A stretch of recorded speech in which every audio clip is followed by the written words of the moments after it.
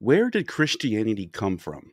Did it just come up out of the thin air from the abyss like some miracle? These ideas that no one's ever heard before, and some guy named Jesus, who literally was God incarnate, came down and told us all these things no one's ever heard before, ideas that no one's ever even thought of, then die on the cross as a martyr. And does this just come out of the thin air? Today we're going to show you that these ideas did not come out of thin air. In fact, not only are they drawing from the Judeo-biblical Old Testament world, but they're also heavily borrowing from what we would call pagan sources, the Sibyl. And I'm going to show you today with my guest, Dr. Ammon, how the Sibylline books converted over time from polytheistic rituals through the Jewish Sibyl and into what then became purely Christian text. Stay tuned. Hit that intro.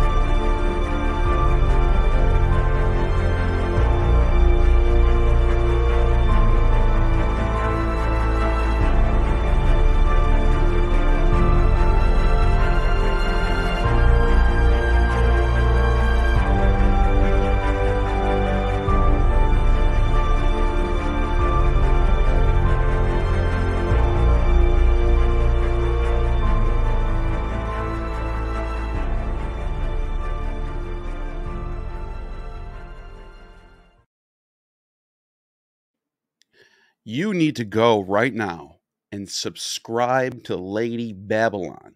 Now, if you like my channel and you like my approach to these texts, I can get real deep into this stuff, and I'm all about the Orphic mysteries and the Eleusinian mysteries, and going back to the sources and getting into the roots of all this stuff.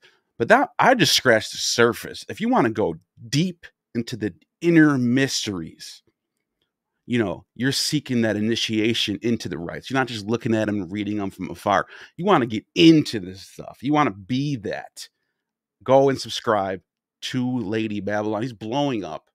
He's going live twice a week, going deep and showing he's a Greek expert, classical Greek as well, and to be more exact. And he brings up these texts that no one even talks about or even heard of, and brings them and resurrects them and brings them to the forefront, and then dissects them on his channel live. No one is doing what he's doing. One place, that's it, Lady Babylon. So welcome, Dr. Ammon. How are you doing today? Hey, thanks for that great introduction, Neil. It is fantastic to be here. And for those of you who are sitting in the audience, I was able to hear an outline of Neil's presentation here. It's good stuff, man. This is graduate level work. So you should be proud of your work, bro. Nice job. I appreciate that. Yeah. So without further ado, we're going to get into what are these Sibylline books? Because you might know Christians, a lot of Christians, especially Orthodox Christians, they know that the Christian Sibylline oracles, they know what these are. They consult them. They talk about Gog and Magog and Armageddon. And those are the prophecies from the Christian Sibyllists. And they still consult them today and read them and talk about how Muhammad was the Baphomet. And these are all Christian ideas that are still floating around there. But how many of them know that before Christianity was even on anyone's radar, Sibylline books were consulted by Roman religion cultists as well? And they came out of that tradition. There were Sibyls all over the empire. But you had these Sibylline books that were guarded by the Vestal Virgins.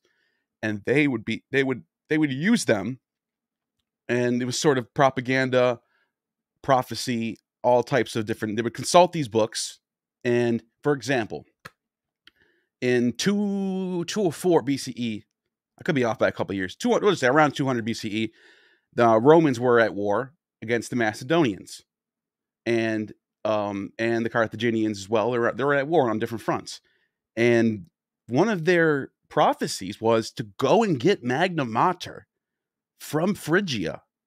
This is a famous god that people would travel from all over the world to go and visit and give offerings to. The Romans said, we need to have that in Rome. And the Sibylline books is what told them to go do that, according to Livy, according to others. And this was a common thing, that they would consult these books. The books would tell them to go import a god from a different land, bring it to Rome. And so that's what I want to really show, the progression over time from the Sibyl. Any thoughts on that so far? I think you're dealing with Egeria right off the bat. So people should know that back in Roman history, when there were still kings and Rome was just a city with huts, at this time there was a Sibyl called Egeria. Yeah, and she transmitted to Numa, who is a Sabine, right? She transmitted to him what would become the religion of Rome, right? And Yeah. supposedly an outline of what was going to happen throughout their history, who they would fight, when they would fight them, very specific stuff. And she was a nymph. They called her a nymph. And that's where I'm coming in today, is we're going to talk about that nymph and who that nymph is. And you're going to be surprised. But yeah, Neil, I think you're on a, I love it. Love the Roman flavor. Keep going, bro. So, the Sibylline books I'm using as a source, two different sources. James Charlesworth has a pseudepigrapha Old Testament text, and included in here is all the Sibylline texts that they found from the Jewish sources, Jewish and Christian sources. And I also have the straight up Christian Sibylline text that are from the 4th, 5th, and 6th centuries after the Christians basically take over the Sibyl. But the oldest, going back to the 2nd century BCE, before, like, when it's just pagan and Jewish people using these Sibyl texts and consulting them, you have this prophecy of war in Rome, like you were mentioning, and like a lot of the language that's being thrown around there, like, here's the oracle against Rome, you will be among mortals, like cosmic destruction. But you also have in these texts a lot of what you would call pagan terminology. The name is by the Earth Shaker. Anyone who hears that term Earth Shaker, that's Poseidon. There's only one person who has that title, Earth Shaker, Poseidon. And then it even says in the top, from the Erythraean Sibyl, there will be also be immediately assigned for the fertile Phrygia, when the abominable race of Rhea. They're not like keep these gods out of the text. No, they're not real gods. No, they're like, no, this is the race of Rhea. This is the people who worship Kybele from Phrygia. And they're acknowledging that in these texts. I think that's I think it's fantastic. It's hard. It's hard to tell the difference, Neil. It's hard to tell the difference between that Rhea as a Christian goddess and as a pagan goddess. Those terms run together. Linguistically, they run together. This is brilliant, brother. Keep going. Keep going. I'm sorry to interrupt. No, you're fine. That was a good point. And there's a lot of text. There's a lot of talk about ages. There's a new age coming. Even Suetonius. Plutarch, in his Life of Sulla, was talking about how learned Etruscans declared that a portent signified the advent of a new age and a new cosmic order. They said that there are 8 ages altogether, each with different customs and ways of life, and that the god has assigned each of these ages a definite number of years, which is accomplished by the revolution of the great year. Whenever one great year ends, another begins. They said a remarkable portent appears either on earth or in the sky, to make it clear to those who have studied and looked into such matters that men of a different kind and modes of different life. So This is a thing. Like, this is a understood thing, universal throughout all these religions, that there's these ages, different ages coming up. And the Sibylline books really go through these ages, and they go through the times of Caesar. They go through the times of, there's even, they even have Romulus and Remus in here. Let me pull that up real quick. The one that has Romulus and Remus. Don't forget, the Sibyl is the daughter of Noah, right? Yeah, explain that real quick, because this is huge. Because they're okay. Yeah, go ahead. Explain that real quick. Yeah, she is the one who, through the line of Deucalion, preserves that righteousness, that place, that voice. And so she presents herself in the oracles, especially the Sibylline oracles, the early ones, 3 and 5, in my opinion, are the most classical. Neil's talking about a transition from purely classical to this kind of Judeo-Christian approach. And those early ones, 3 and 5, those to me are the strongest. And they will still contain references that are cross-used by the Christians. Remember, people, the Christians were first called by the pagans who thought they were atheoi. They said they were Sibyllistes. They were Sibyllists. Right. They were Sibyllists, yeah. And that's the thing, is when Julian the Apostate was the emperor, they didn't. That's what Julian Apostate calls them. He just calls them Sibyllists. Celsus too. Celsus is saying, yeah, their religion is basically the Sibyl. They're just they're Sibyllist. He kind of calls them a degradation of it, though. Celsus is like, they're degrading the secret rites of the Sibyl, and he makes it clear that it's not the Sibyl, it's a degradation of the Sibyl, yeah. Which I happen to agree with. They're oracle mongers. They're oracle mongers. Now they're trying to use the oracles for their own benefit, he says. Yeah. And here, almost like there's a pure art and there's a tainted form of it. And the Christianity was tainting that pure art in the minds of the people who lived the pagan life. Now, this is interesting because one of the earlier versions, right? One of the earliest versions of it, we have this outline where it's going through all the different ages. Talks about how Cyrus will rise up. Talks about how, and you can, like I said, if you want, I'm not going to be able to show all of them because it would take hours. You can find it all in here. James Charles, this is literally a screenshot of this book. But it starts off with Cyrus. Oh no, I'm sorry. It goes back even farther than that. I'm dumb. It talks about how the Tower of Babel will be built, and then everyone will be spread out across the earth.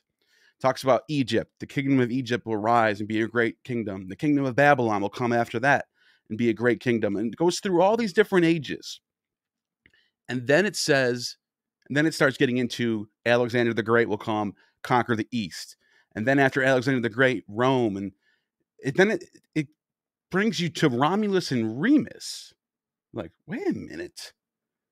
Romulus and Remus. See? And so there's no borders between religions in this time.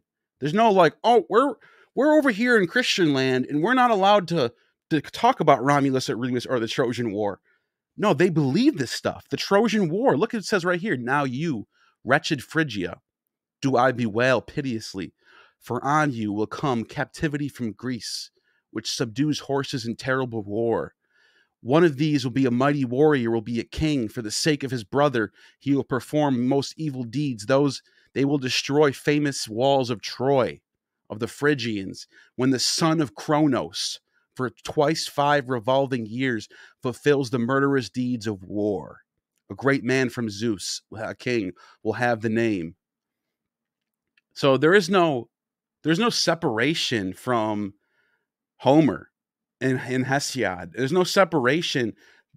The text, and you can almost argue that the Old Testament is a euhemerization of these texts, where they're taking these daemons and lower gods and putting them as making them people, basically.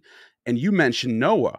So one of the Sibylline texts right here says that Saturn represents Noah, or the sons of Noah may be Saturn, Titan, Iapetus.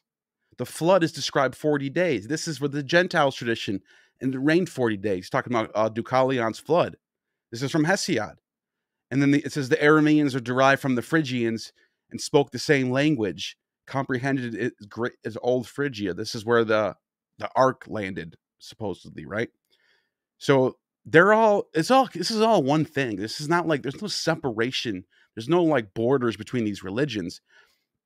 And so the Saturn thing's interesting because you also have Eusebius later on talking about how Kronos, he says right here, Kronos, the Phoenicians call Elus, who was a king of the country and subsequently, after his decree, was deified as the star Saturn, had a nymph of that country named Anobret, an only begotten son, whom they on this account called Yedud, the only begotten being so called among the Phoenicians. And he's citing Sanchoniathon for this, an old Phoenician priest, as you see in the second paragraph. In his translation of Sanchoniathon about the Phoenician alphabet, says concerning the reptiles and venomous beasts will contribute no service to mankind. So right away, we're seeing this imagery of serpents being evil and wicked, right? Whereas before that, the serpent was a symbol of power and knowledge and divinity. Yeah, you notice that serpent is right in there in that cult, right? Yeah. They can't be using the drugs and not make that a part of all the imagery, right? I love this passage, by the way. Look at the last one. The last one says the nature then of the dragon and of the serpents, Thothus himself regarded as divine. And so again, after him did the Phoenicians and Egyptians, for this animal was declared to be by him be all reptiles most full of breath and fiery, in consequence of which it also exerts an unsurpassable swiftness by means of its breath, without feet or in hands or any other of the external members, which other animals make by their movements. It also exhibits forms of various shapes, and in its progress makes spiral leaps as swift as it chooses. And so I don't know. There's so much going on here. There's so much like cultic language and symbolism being thrown around here. He then says that in the next page over, he says the mysteries of, he says the phallus derived as a symbol of generation to those who are being initiated into the adulterous art, and they pay a piece of money to her as lovers to a harlot. The mysteries of Dio and the amorous embraces of Zeus with Demeter, his mother, and the wrath of, I know not what to call her now, his mother or wife Demeter, on account which wrath they say she was called Brimo, the supplications of Zeus, and the drink of gall, the plucking out of the victim's heart, and the unspeakable deeds. These things the Phrygians celebrate in honor of Attis and Cybele and the Corybantes. Wait a minute. Just for the benefit of the creeps in the audience like me, what are they doing in this riot? They're drinking the gall. Okay, I've seen the gall of the echidna. That's the specific drug. So they're drinking the gall and plucking out the victim's heart. Wait, where do we get the heart in here? And what does this have to do with that breath of fire? Right? This is all related, people. That breath of fire is all related. That's why people went to see Medea, because she could do it through the serpent, right? So, okay, fantastic. And it's all for the celebration of Attis and Cybele. You saw that, Neil. Now we can't deny it. We can't deny that Cybele and Attis are the heart. And notice when the Sibyl says, go get and bring Cybele here, right? Yes, that was the whole point of what I was going to say is the Sibylline books are the actual books that told her to go get her and bring her to Rome. Isn't that fascinating? You can't deny that's, and you'll see, I'm going to show you, because there's the later Sibyllists are trying to I don't know how, it's like they're ashamed of their past, because there's a Sibylline, there's a text that I'm going to show later on where the writer's saying, just ignore all the pagan Sibylline texts. Those are all fables. Who cares about those? I'm like, what? You're just gonna throw that out there? It's like, but anyways, I'm gonna build up to that because I really want to show this. He says that they also have made up a story that Zeus, having torn off parts of a ram, brought and threw them into the lap of Dio, paying a fraudulent penalty for his violence, as though he had been parts of himself. The watchwords of this initiation, if set before you, merely for amusement, well, I know stir your laughter, although you may not be willing to laugh because of the exposures. I ate out of the drum. This is the secret. This is what you say when you get initiated. I ate, and Clement of Alexandria writes about this too. I ate out of the drum and drank out of the cymbal. I danced the chiroporia. Is that what it says? Yeah. I slipped into the bridal chamber. Are not these watchwords an outrage? Are not the mysteries a farce? But what if I shall add the rest of the story? Demeter has a child, and her daughter grows up again. This Zeus, who begat her, seduces his own daughter, Pherophata. After her mother Deo, forgetting his former crime, he approaches her in the form of a serpent. It is thus proved who he was, according to the Sabazian mysteries. The sign for this who are initiated, the god gliding over the breast, and this is a serpent drawn over the breast of those who are initiated, a proof of the incontinence of Zeus. Periphata also gives birth to a son in the form of a bull. So you have this cultic imagery that they're throwing out there of these pagan rites, right? That whole God in the breast thing is huge, Neil, because that's how they identified people who were following the Orphic mystery, was through that symbol. And people have argued. I've heard classicists argue about what exactly that means. What is the God in the breast, right? Was it some kind of mark? Was it some kind of indication? I don't know. They flash hand signals, right?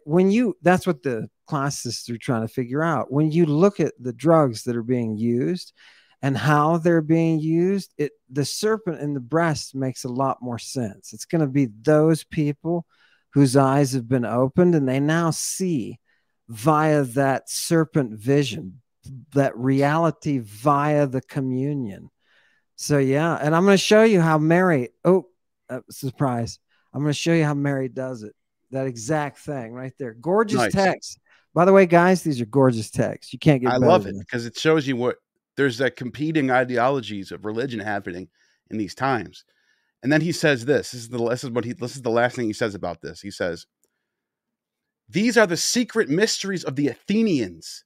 These are the things that Orpheus records.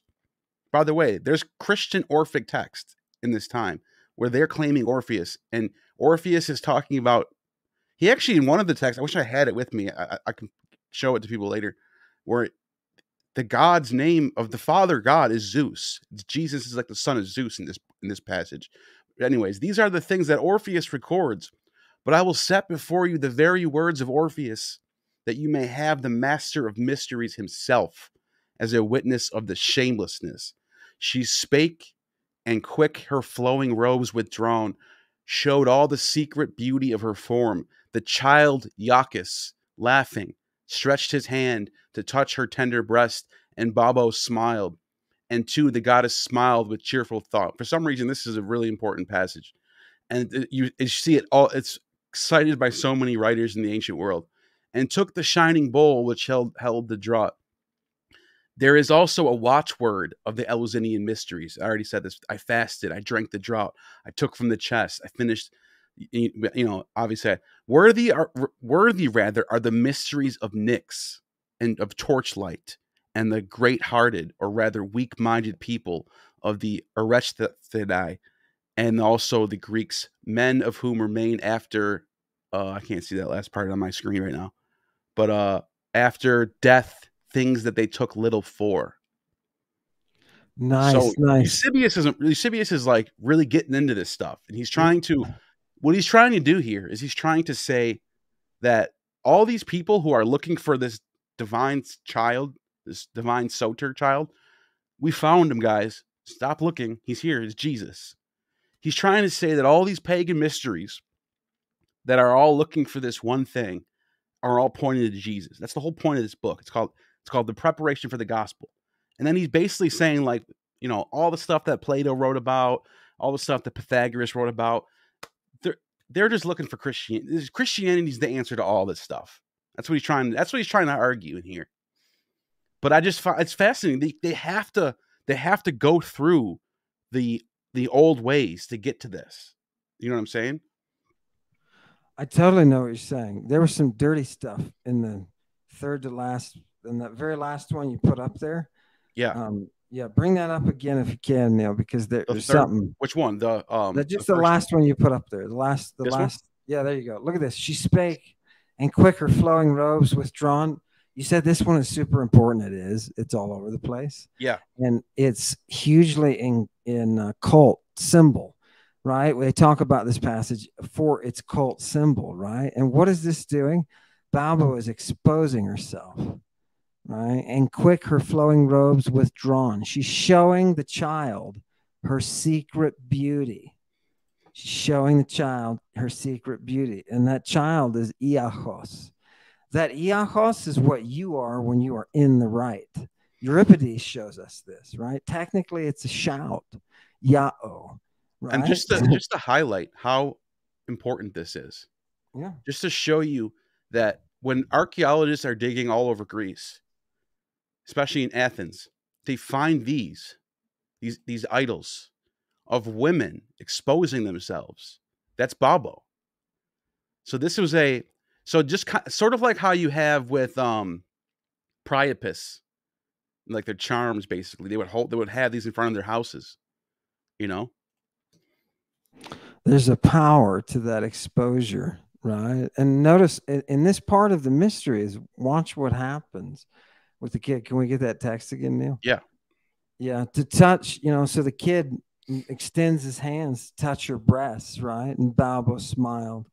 Then too the goddess smiled with cheerful thought. That goddess that they're making smile is Demeter, who is returning back to a happy place from the abduction of her daughter, right? She's looking for the abduction, looking for her daughter, right? Then they took the shining bowl, which held the draft. Remember, the only thing that she's consuming at the time, Demeter, is that opium, right? She's drinking that opium. The texts specifically say that. So this is a very practical rite, right? That has to do with a child and the exposure that brings the new age, right? Then there's a new ruler in the underworld, right? She's a queen. It's the only reason Demeter doesn't walk away from everything, right? It's because that idiot who witnessed it said, she's a great queen. Anyway, that wonderful passage, Neil, they thought that was hugely important in antiquity. Oh yeah, this was a super important ritual from in Athens. And by the way, notice how there's no epistle to the Athenians. Athens was holding steadfast to their rights as the rest of the Greek world was converting to Christianity. The Athenians were the last ones to stay like where it's just interesting how that is. Yeah, and it's interesting to watch the history of the Romans succumb to Christianity. That to me is amazing.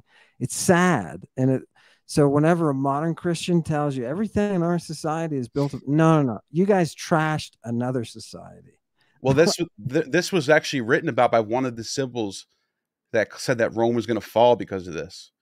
And in response to that, like centuries later, somebody was commenting on that. And I have the text here. It's from another, let's see, where is it?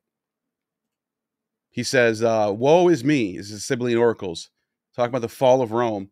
I shall see the day of which the unfortunate to thee, O Rome, most to all Italy, the soldiers imagine with anger, him who ascends the Trojan chariot, who came from Asia. Talking about Aeneas, you know what I mean? There's all their references to the Trojan War and how, Rome is basically this founding city founded by Aeneas. And then on the bottom, the person writes, the Sibyl, like the other poets, supposes the law that day that Rome fell, but none can think that will be alive then. Therefore, such a fiction of former Sibyls ought to not be objected against their oracles. The Trojan chariot. Like, notice how he's talking shit about the former Sibyls because it's pagan. You know what I mean? He's like, just ignore it. Just ignore the Sibyls from the previous ages. There's a bunch of pagans. They don't know what they're talking about. But I wanted to set this up for this. Because after Romulus and Remus, we get these oracles against Rome. And then they start talking about Nero. Let's see, which one do I got? I got a bunch of these different Nero texts. Let's see. We'll start with this one. I don't know which one's in order. It's just an oracle against the Gauls. Then there's an oracle against Ethiopians. Then it says the return of Nero. You too, Corinth, bewail the mournful destruction within you. For when three sister fates, spinning with twisted threads. By the way, that's kind of a pagan thing, sister fates, right? Totally. Yeah. Beyond the bank of the you don't hear that in church. They're talking about the sister fates. Like, they're not talking about that. This is old terminology being used by Christians. Anyways, who formerly cut off the rock with ductile bronze. He will destroy and ravage your land also, as is decreed. For to him God gave strength to perform things like no previous king, one of all the kings. For first of all, cutting off the roots from the three heads, mightily will blow. He will give them to others to eat. Whew. So they will eat the flesh of the parents of the impious king. For the murder and terrors are in store for all men because of the great city and righteous people, which is preserved throughout everything, which providence held in special place. And then it says, let's see, where'd it go? This is also about Nero in the same book. The career of Nero and his flight to the east. The poets will bewail thrice wretched Greece, when a great king of Rome, a godlike man from Italy, will cut the ridge of the isthmus. Him they say Zeus himself begot Lady Hera. Playing at theatricals with honey-sweet songs rendered, melodious voice, he will destroy many men and his wretched mother. He will flee from Babylon, a terrible and shameless prince, whom all mortals and noble men despise. For he destroyed many men and laid hands on the womb. He sinned against spouses and was sprung from abominable people. See, a lot of people, Christians did not like Rome, by the way. They did not like Rome. Call them abominable people. He will come to the Medes, the Medes, and the kings of the Persians, those whom he first desired, to whom he gave glory. Lurking with these, by the way, it was well known that Nero was well connected with the Persian satraps. He had a lot of allies over there. That's why they were so afraid of him fleeing from Rome and going to the east to set up a new army and come back. They thought this was actually going to happen. So it says he seized the divinely built temple, talking about Jerusalem, and burned the citizens and peoples who went into it, men whom I rightly praised. For on his appearance the whole creation was shaken, and kings perished, and those in whom sovereignty remained destroyed a great city and righteous people. Notice how Zeus and Hera are in here like it's no big deal. Zeus and Hera. Well, imagine a Christian. Imagine going to church today. I don't care what your denomination is. Imagine Baptist, whatever, Catholic. Imagine that the pastor was like, I wonder what Zeus thinks about all this. Oh, let's ask Hera what she thinks about this. It doesn't happen anymore. They don't exist.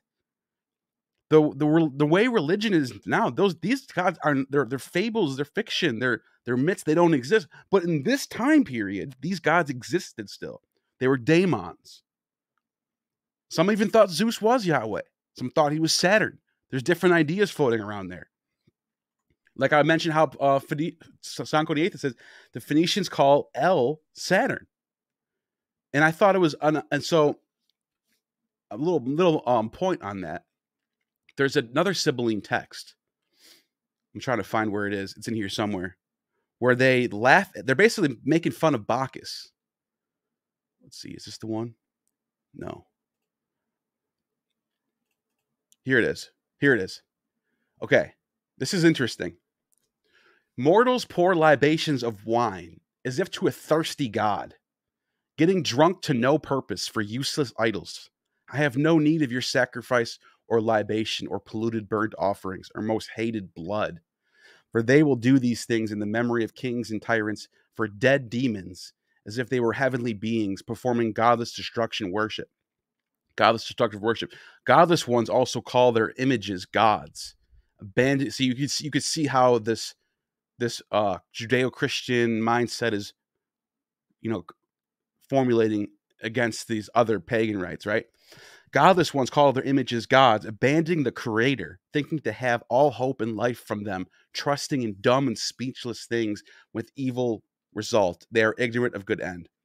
Now, I thought this was interesting. I wanted to refute this real quick because, number one, Exodus literally admits, like, you're calling him a thirsty God, but on the other hand, you have a God that says, I'm a jealous God. He literally just says it straight out. I'm a jealous God. So what's worse, a thirsty God or a jealous God? You know, I just wanted to throw that out there real quick. But that's beside the point, because Nonus, the reason why I'm assuming this is about Bacchus is when we read Nonus.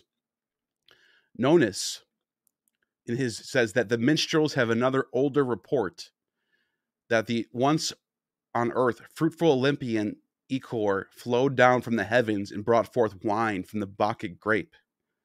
The You pine. know what? Hang on. Don't miss it. You know what ichor is? No, what is it? That ichor is the life substance of the god. Wow.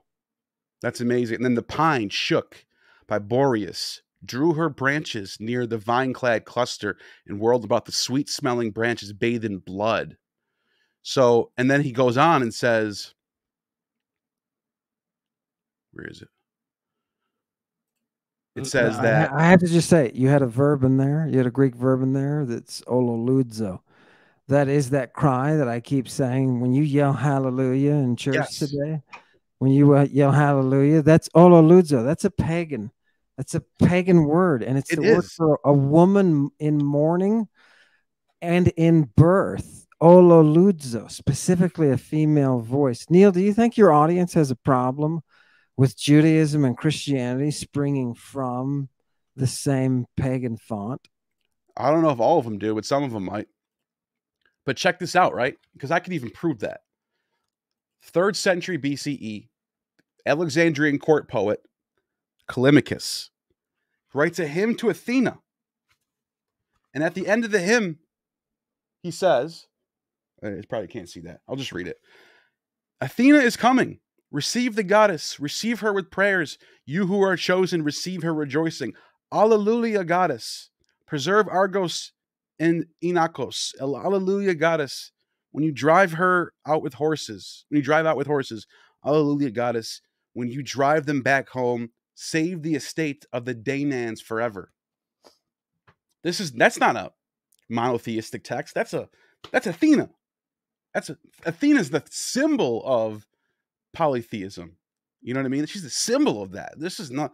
So, and I just wanted to throw that out there. If you want to say that this is later or something, it's not. This is an actual chant, and Nonus does use that in his Dionysica for Bacchus. He does use that. But anyways, I wanted to show this part right here. It says that dark sweet red wine is a symbol of the blood, the ichor of Dionysus, and therefore it is used in libation as a type of sacrifice. Just as the Titanes ate of the body of Zagreus in a holy ritual, we partake of the essence of God by drinking the wine. We offer the wine to the gods and pour most of it to the ground, and then we share of his divinity by drinking some. This is how we honor and reenact the sacrifice of Dionysus. By doing so, we partake in the essence of the god and the essence of his father. Both the Son and the Father had the same essence, the divine aether. This is the true meaning of wine. Why we make libations in ritual and drink of the wine. It is an awesome holy act. This is why Dionysus is the great god of wine and the grape. For the wine represents, it becomes the divine essence of the great Zeus himself. Maybe that's supposed to say Zeus, no? Oh, that's the Vav. Yeah. Modern Greeks do it. Yeah, that's okay. Okay, cool. That's interesting. So you have this idea, and this is why I wanted to show that, because they're mocking this in the Sibylline, in the Christians. This is the 2nd century Sibylline text. They're mocking it. Mortals pour libations of wine to a thirsty god. And I'm just sitting there like, you guys are laughing at a thirsty god. You have a jealous god. And we know who Yahweh is. Yahweh is subordinate to the creator. Yahweh is just a lesser He's a lesser god. He's a daemon. He's not the creator. He thinks he is. He's not. He's subservient to Phanes and Nyx. He's a gang. Isn't he really the gang leader? Isn't he? I mean, I heard, Neil, there was a multi-dimensional arrest warrant out on Jehovah, and you know this is why. He's This the is rebel. why. Yeah, no, this is why he fled to the jail that we now call our existence. Right, our dimension happens to be the lowest. It's like the place where all the scumbags hang out. Right. So yeah, that's what the Chaldeans were teaching. Remember, Right. that's behind the Magus. That look at the world is behind the Magus. Anyway, No, but that's important because when Matthew's writing that the Magi are coming to find yeah. the Messiah, he's including that. He's saying that even the Magi are no, this is the real deal. Yeah. But Yahweh, we know your roots, dude. You don't scare us. We know where you came from. You know you're just one of those lesser gods. You were the state god of Jerusalem, just like all the other state gods of all these other cities. Nothing special happening. You couldn't stop the Assyrians from raiding your city. You couldn't stop the Romans from raiding your city. You couldn't stop anyone from raiding your city. You're not all powerful.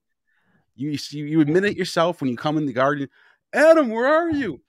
Adam, you ate from the tree? Shucks. I didn't want you to do that. Wait, what? You couldn't control that situation, dude?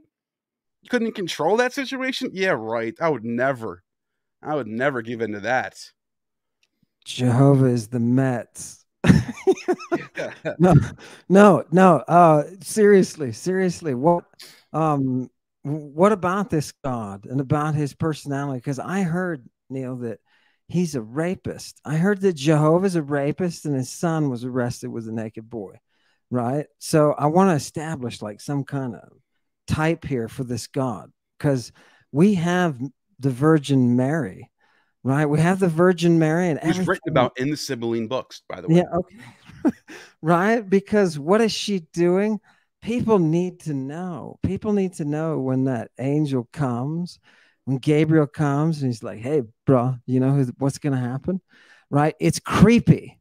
Those of you who believe the fairy tale and haven't looked at the text, it's actually very creepy. He doesn't just say, because and even the angel has to calm her down, because the first thing the angel says is, "Hey, bro, you're hot." God finds you hot. Where's right? This? Bring up my first text. Bring up my first text. Here it is. Yeah. So yeah, an angel was sent out in the 6th month, right? And his name is Gabriel, right? Sent out from God to a city of Galilee, the name of which is Nazareth. And by the way, I was in Nazareth for a while. I love staying in Nazareth. Interestingly enough, I stayed in a convent. Right? I lived there for a year, so I lived across the way for a year, but I stayed in a convent in Nazareth. And that was the place that the nun watched me take a shower. I didn't let her know that she was watching me, right? That I knew it, but I gave her a great show. And that was one of those moments that you have when you're following the devil to say, does this person really want this? You know what I mean? What are they looking for? Yep. Anyway, by name of Nazareth. And what happens? There was a man by name of Joseph. Anyway, you guys you know where she's from, a house of David, right? Yeah, and she's a Parthenon. Miriam's her name, right? And he came into her, right? And he said, "Hi, what's up?" Right? He said, "What's up?" Kecharitomene. Look at the participle here. Kecharitomene. That's hot one.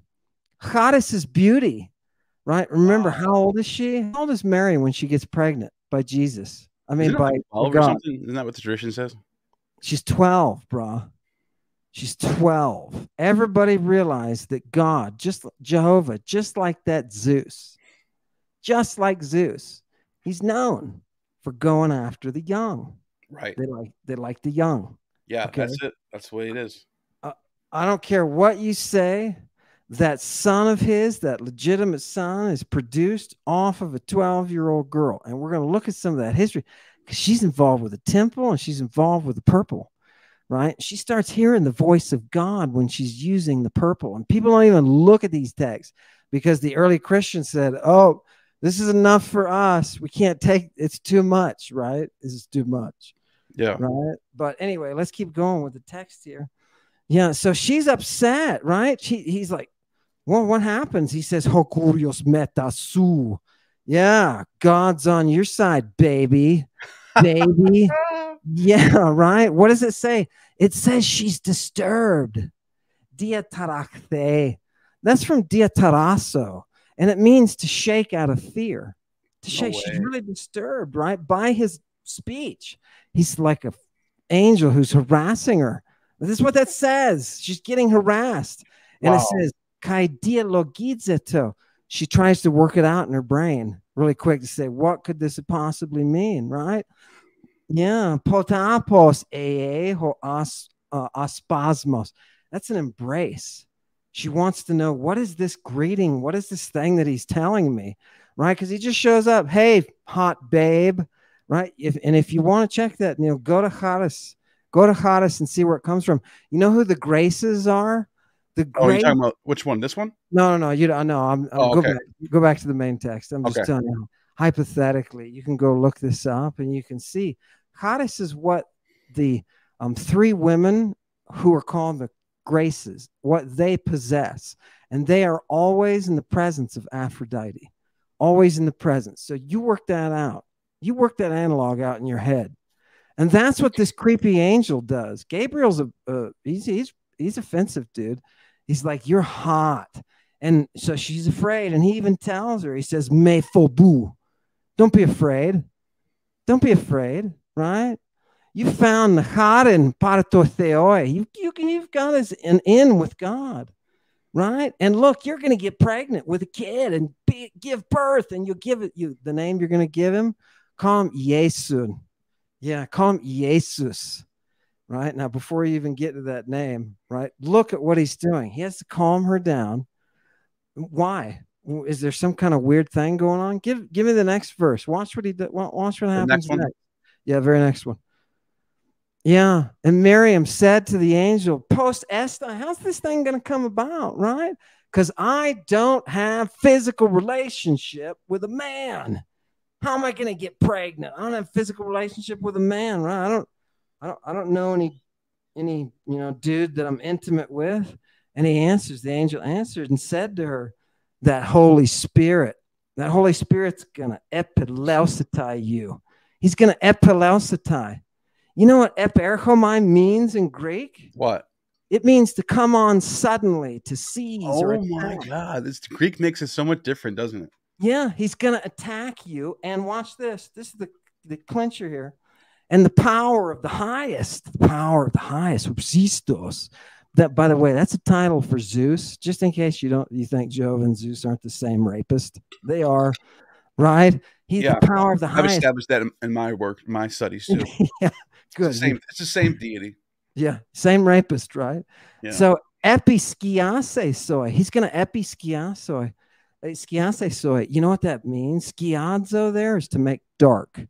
To make dark, to fool or to lead or to put into darkness, which is that makes perfect ancient sense because it's exactly what Zeus does to all of the oracles that he ends up raping. And they're all that young Korah. We've got a scene from the Bacchae with Zeus sitting in the bushes, watching her bathe before he goes in to have sex with her. Right? And what does he do? Wait a minute. That word, Ipsistu, that's that God. That's the high God. Yes, the highest. I don't know why. I just went right past that for some reason in my head. Yeah. That's the Phrygian Sabatsios. Yeah, that's Gangster D. That's Dad. That's the dad. Right. Yeah. That's the dad, and he's bringing that girl into darkness. Right. I love it. That's him. That's Hephaestus, guys. We all know who this is. It's the same God. Yeah. So he's the Most High. Yeah. He's sitting out in the bushes when she's taking a bath in the river. He's jerking off, and it talks about his essence and what that ichor is used for. And then he goes in and has his way with her in the form of a dragon. It's fantastic. That's how it always happens too. That's how the birth of Augustus, same scene, birth of Alexander the Great. It was turned into a serpent. and it always comes down, and then the rape of Persephone, you know, it comes out of It's, that's Hades, but still, it wait, comes wait. out of the ground. Those three gods are coming from the same that's what the And Sibylline text mentioned. How yes, the three gods of Saturn. breath, bra, and the dragon. Remember the dragons associated with the breath? God's going to send that holy breath onto you, babe. Don't Yeah. worry. Don't worry. She's 12. She's 12, people. She's 12, which makes sense when you consider the next text that nobody else looks at, right? Oh, and we'll look at that. We'll look at that in a minute. Yeah, Okay. oh my. So I got Right. this one. Yeah. And you got EOS. Yeah. Let's go to it's the third one. I think it's the third one you got. I don't know. If Keep going. Oh, Yeah, this was just you defining it. Okay. yeah. No, this is keep going. Keep going. I got this. I got this. Poison. We got poison. We're gonna look at the name of John and how to break down the name of John, but keep going. I want to get to the text of Mary. I want to get to the text. Wait, there's another text that you sent? Yeah. Do we have a Oh, okay. You know what? Which one is it? Why don't you see? I'll look. That's okay. You know what? I'll just go ahead and quote it here in the Greek. All right. I'll just go ahead and quote it. There's something funny going on with Mary's baby. I mean, with Mary as a baby, right? She's involved in the Gospel of James. Which was declared, no good. She is considered to be a servant of the temple. And what does she do for them? They choose according to necromantic lot. I mean, that's literally what it says in the Gospel. I found the text from the Gospel of James that you're talking about. Here, let's see. Let me pull it up. All right, hold on one second. See if it's the Kurio in the front. Yeah, I found it. Let me just upload it real quick so people can see and read along with us. There it is. It's real small, right? That's probably why I missed it. Yeah. And after Mary is born, something special happens with Anna, her mother. And this is what it's talking about. Kai epoisin hagiasma. What is a hagiasma? It's a holy place, right? It says literally she makes her bed, right? By extension, her bedroom. The translators want to put this into bedroom. Yeah. But literally in that space for the bed of hers, she makes a holy sanctuary. And she forbids pan koinon and akatharton. She bids any common or unclean person, right, from coming into dierchomai diautes to go through her. Wow. It's a really the translators play with. Yeah, they don't want to. They're not going to translate it like that. That's for sure. No, right. That's so crazy.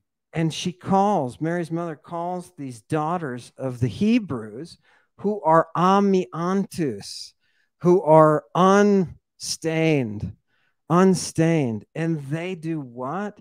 They diaplanon autain. They cause her to wander. Planes means to wander. And you think for a minute, okay, the guys who translated this said, or at least one of the translations that I've read, put it as they were her playmates. Right? They were playmates. But if you look up diaplano, right, you'll find that it means to enter into that choric state, the state of the chorus. It's an actual process of dancing. Wow. Right? It's a process of dancing. And so they are putting her into the place of the wanderer. And you say, well, what the heck? What is a wanderer then? Check it out in the book of Jude. In the book of Jude, I think I put this up there in one of those. We see that the wandering. Yeah, that's Bustinos. No, not that one. I'm sorry. I'm going out of order. And I gave. Wait, okay. So is it after? Oh, I'm sorry. I'm way ahead of myself here. Okay, so it's got to be one of these ones then. This one? No, next one. No, it's just the poison, the EOS, and the EOA. No, it's none of those. Oh, I'm sorry. My bad. Okay, I got it. There we go. Jude 1:13, right? Who are these people who are following the way of Cain in the mystery? They're the Astres Planeta. What does that mean? They are those, it's translated as the wandering stars, but Wow. the ones who enter into that choral worship, they teach her later to sing, right? In these clean Hebrew women, right? They teach her how to sing, and she ends up. And notice here, look.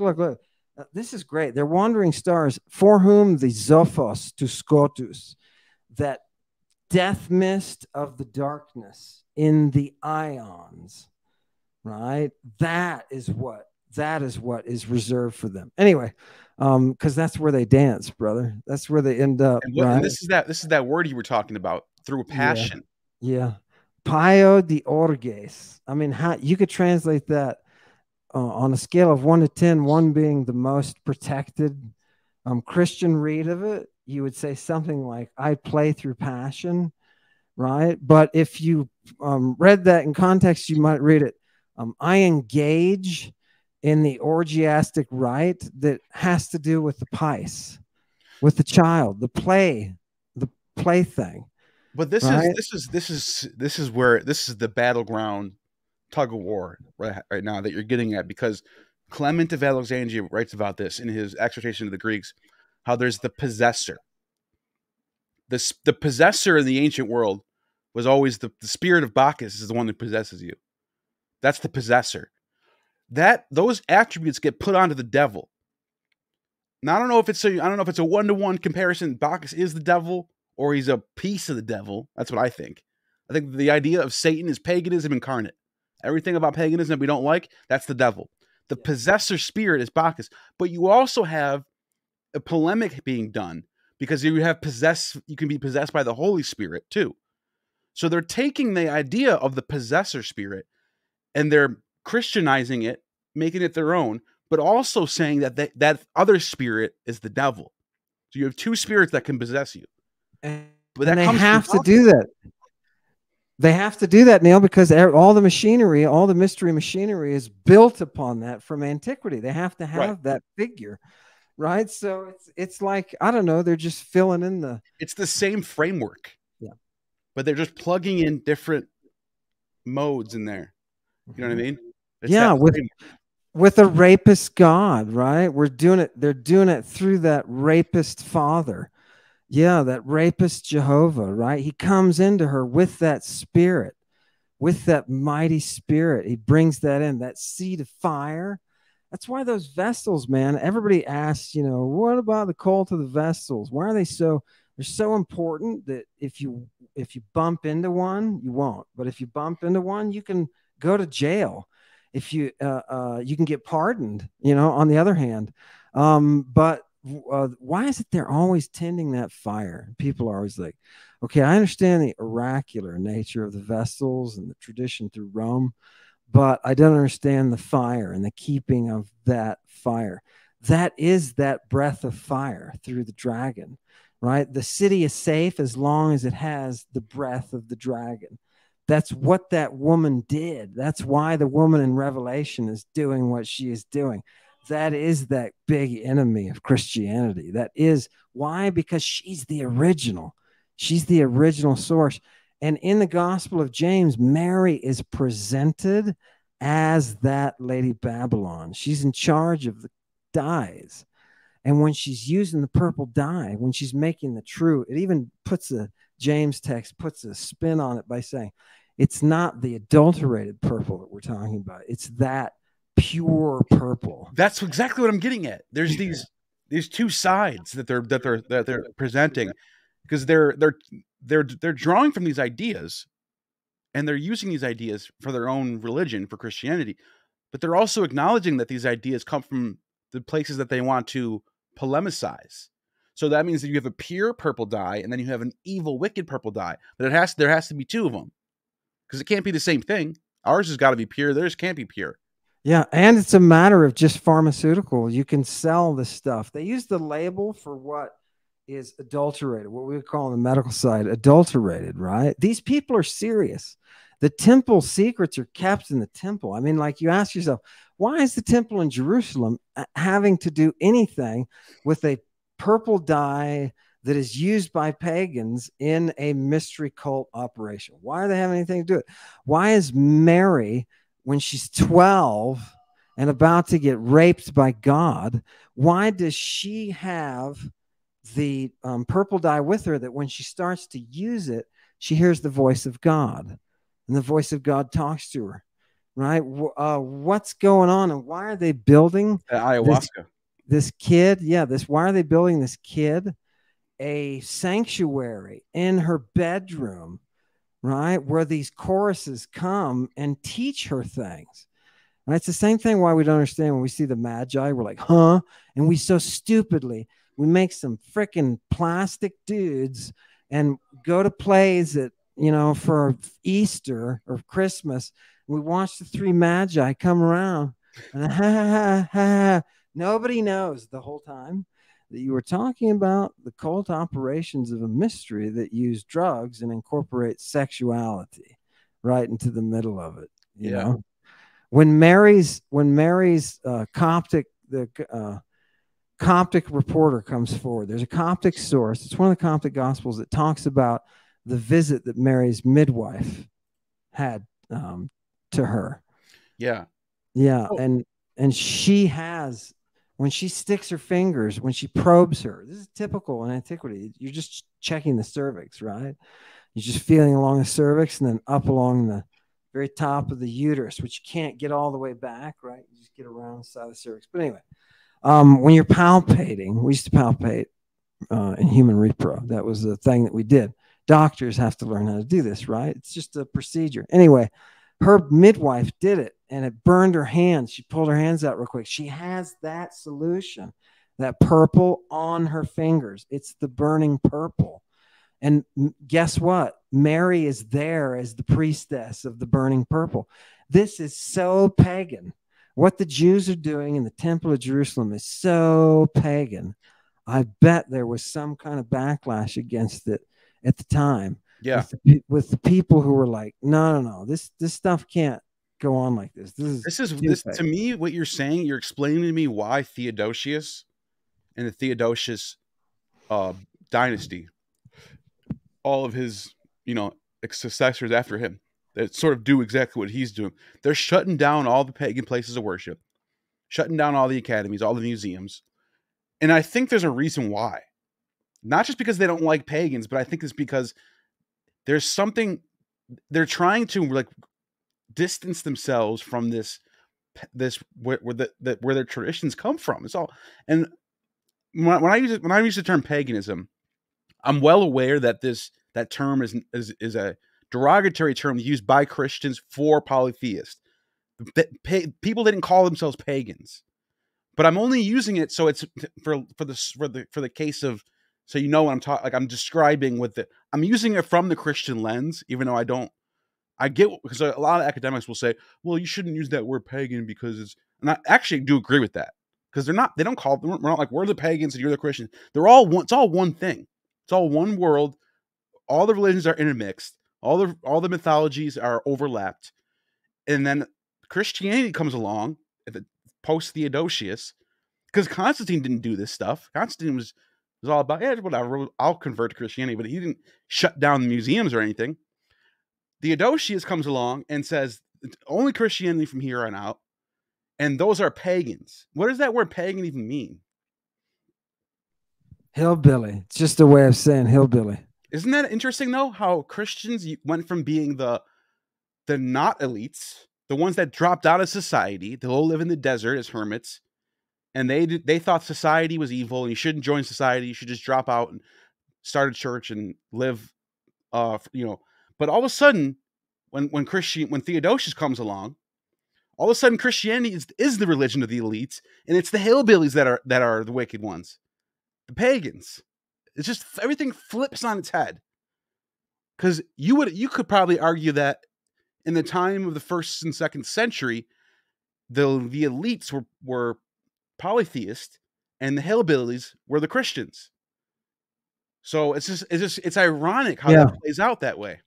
Judea is a backwater. People don't realize that. They're like, and you see the tourism today in Israel, right? And it's, You don't realize that the archaeology here is of a backwater province, right? And you find giant cities, and you're like, oh, this is a Roman colony, right? This is a Roman city that was built at so and so time. And suddenly you realize the perspective, and you're like, oh, these people were not giants at the time. No, in the first century, Judea was a backwater hellhole where people were fighting all the time, religious factions fighting all the time. There's no central authority, right? And they've taken now they have people who are anti-Hellenistic.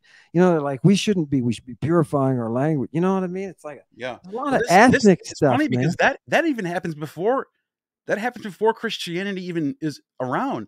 In the 2nd century BCE, during the Cato era, there was a big anti-Hellenism surge. It was a very conservative time period where people thought that Hellenism was infecting the populace. Bacchic worship got banned in 186 BCE. They put the Senate decreed no more Bacchic worship because it's affecting all the plebs and making the plebs, giving the plebs power. Because the Bacchic was like was an egalitarian worship. Like it didn't matter if you were poor or rich or man or woman. That was the Bacchanalia for everybody. Whereas so the Roman Senate in this 186 BCE was like, we can't have this. So they put a decree. We have copies of this decree in a museum somewhere. But it didn't take long for Bacchanalias to come back because this is so popular. You can almost see like Christianity sort of borrows from the playbook of how the Bacchic worship thing happens, because they were the ones that were the Bacchics were the first people to be discriminated against religious wise, and they They beat have it. to be.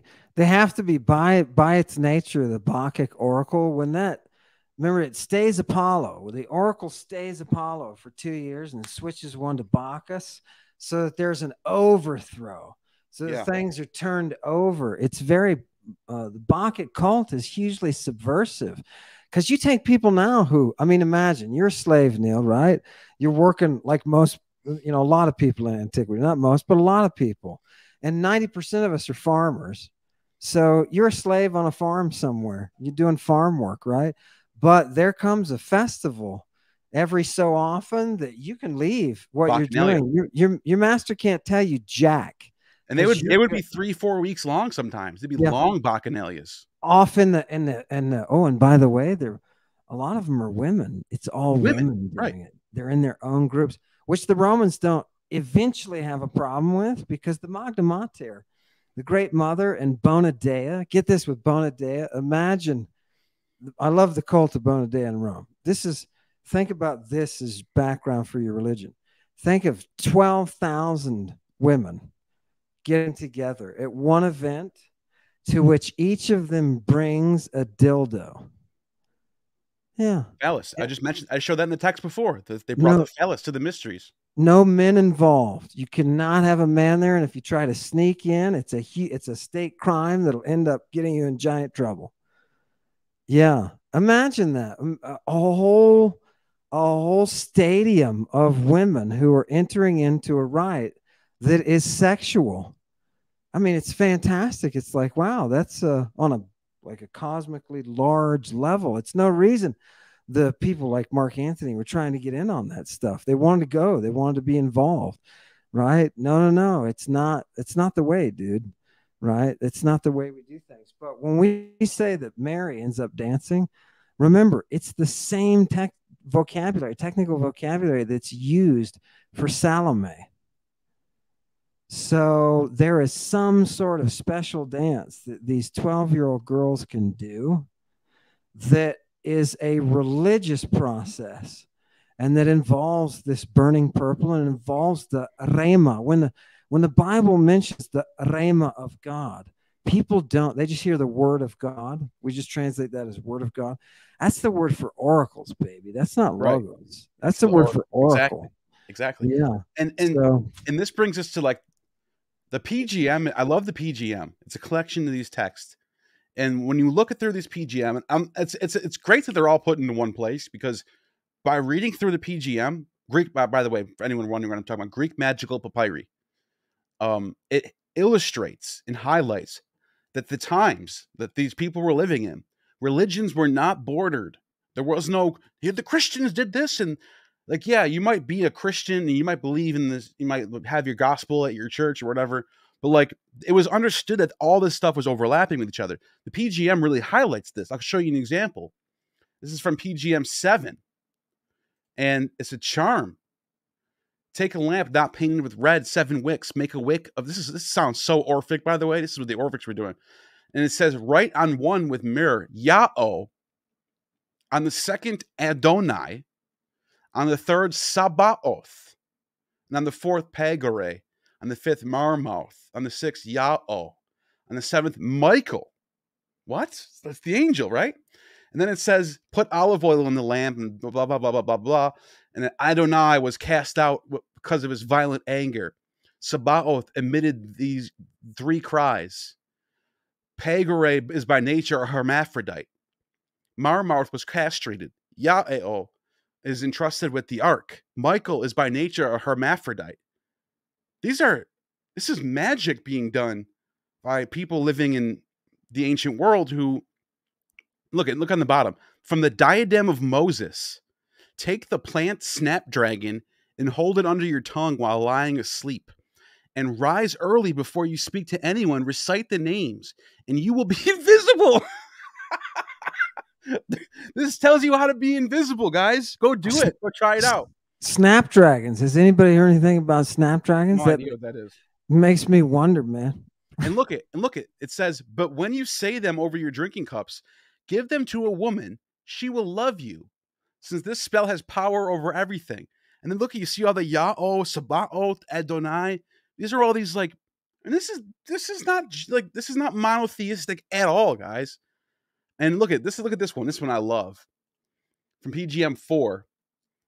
It says that you were sown by Kronos. You were conceived by Hera. You were maintained by Ammon.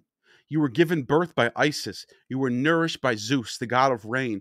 You were given growth by Helios and dew. You are the dew of all the gods. You are the heart of Hermes.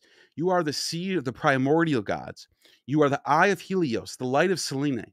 You are the zeal of Osiris. You are the beauty of the glory of Aranos, the soul of Osiris, Daemon, which revels in every place, the spirit of Ammon.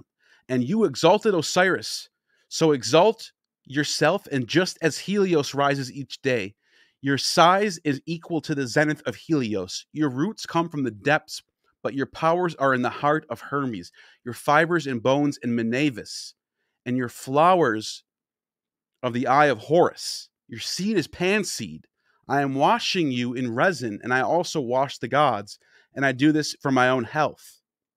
Okay. Now, why did I pick this one?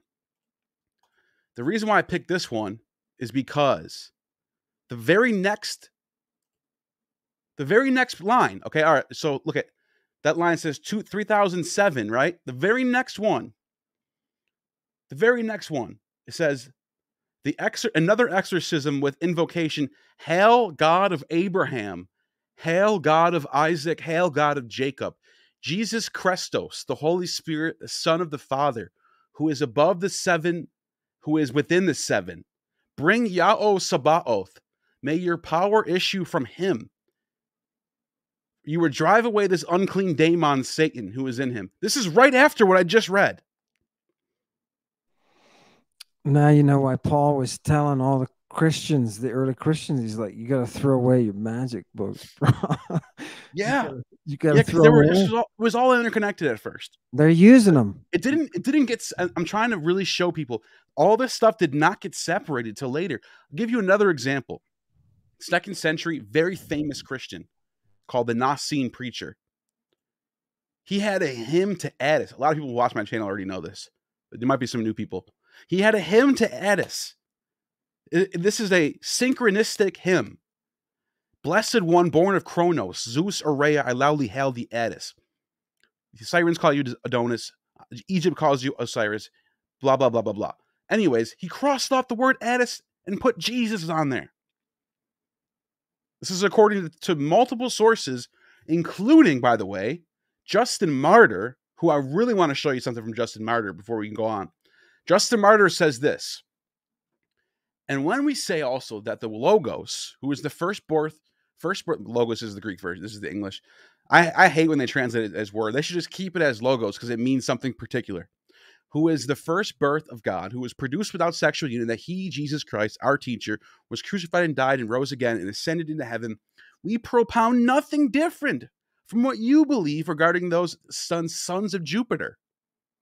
For you know how many sons your esteemed writers ascribe to Jupiter. Mercury, the interpreting logos and teacher of all.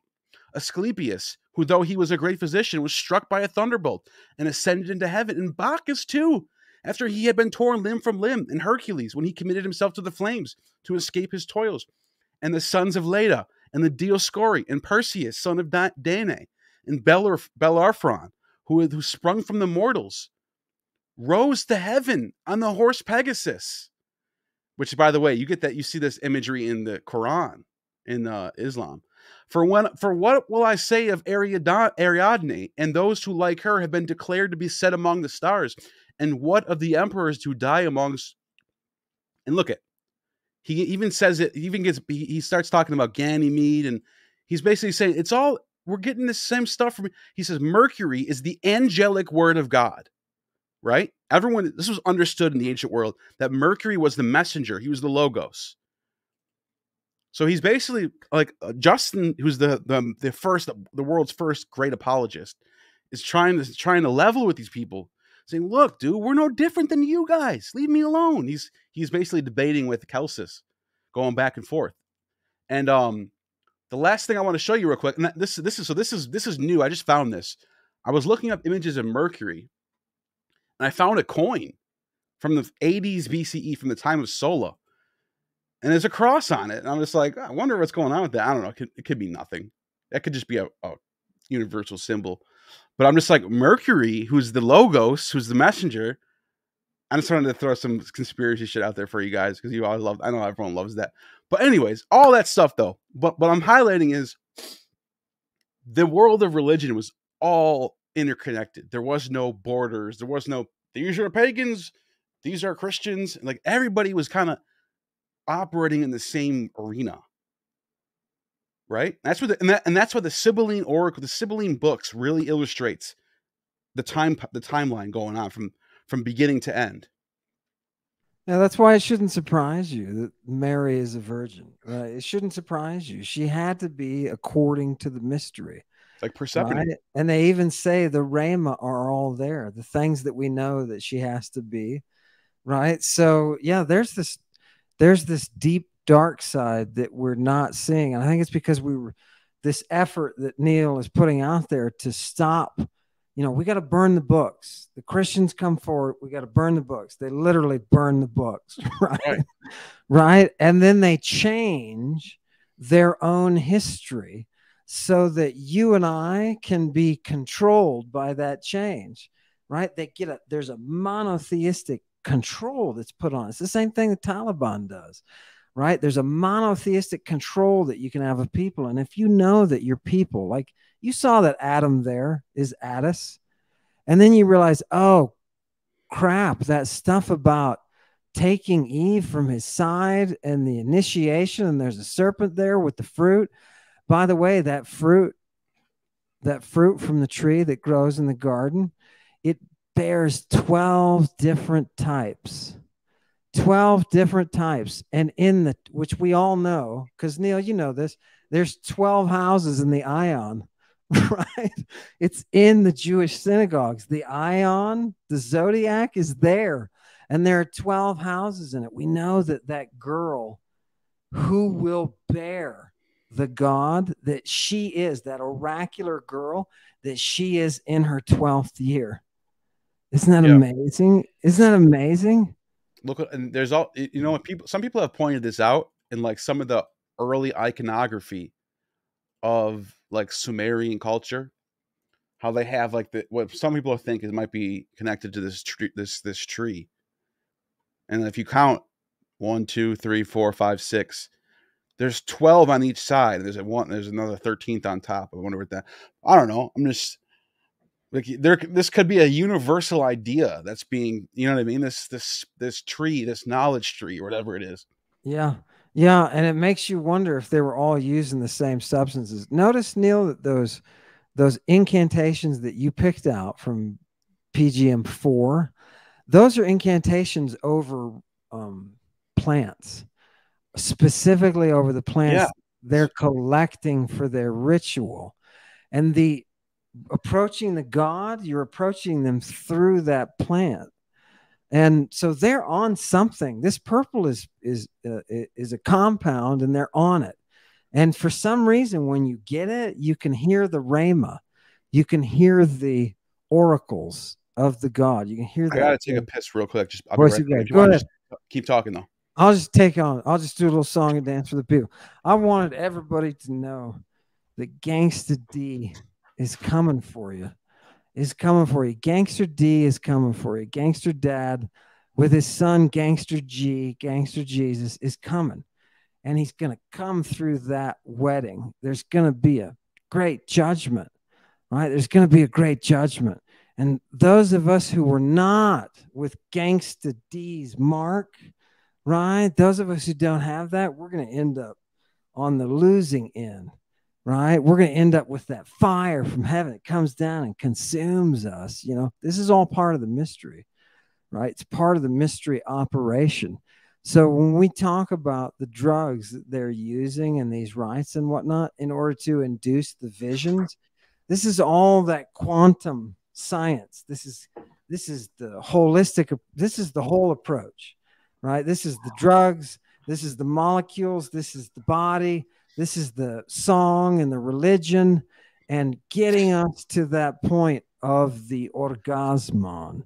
Yeah, that place where we achieve that understanding. When Mary comes there, when she comes to that point, because the angel comes in and he's like, "You hot," right?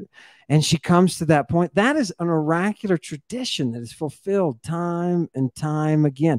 That's all these ancient stories are about. That's all these ancient stories are about, is this abduction, this rape, this rape. They If you all look, have that in common. yes, All the God is most a sacred rapist. stories. Think of any sacred myth of any certain pagan cult or whatever. It's always centered behind some sort of rape that happens. And Herodotus tells us those rapes were for oracular reasons. People wanted those oracles. So they went and collected them.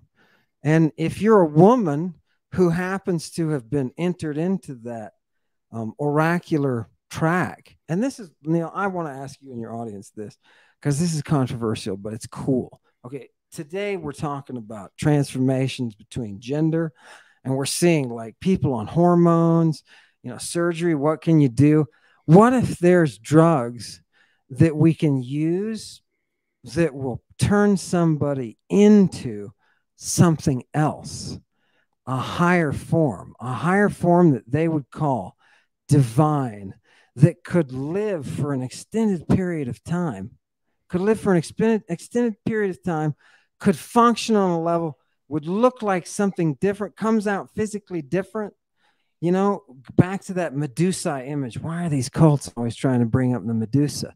Why do they always have, they're all, even Athena, the worship of the Virgin is symbolized by the Medusa. The Medusa herself is a priestess of Athena who gets raped by the Enosigaion, that shaker of the earth. Again, Zeus of the waters. Poseidon is just Zeus of the water, right? He's the one who rapes her.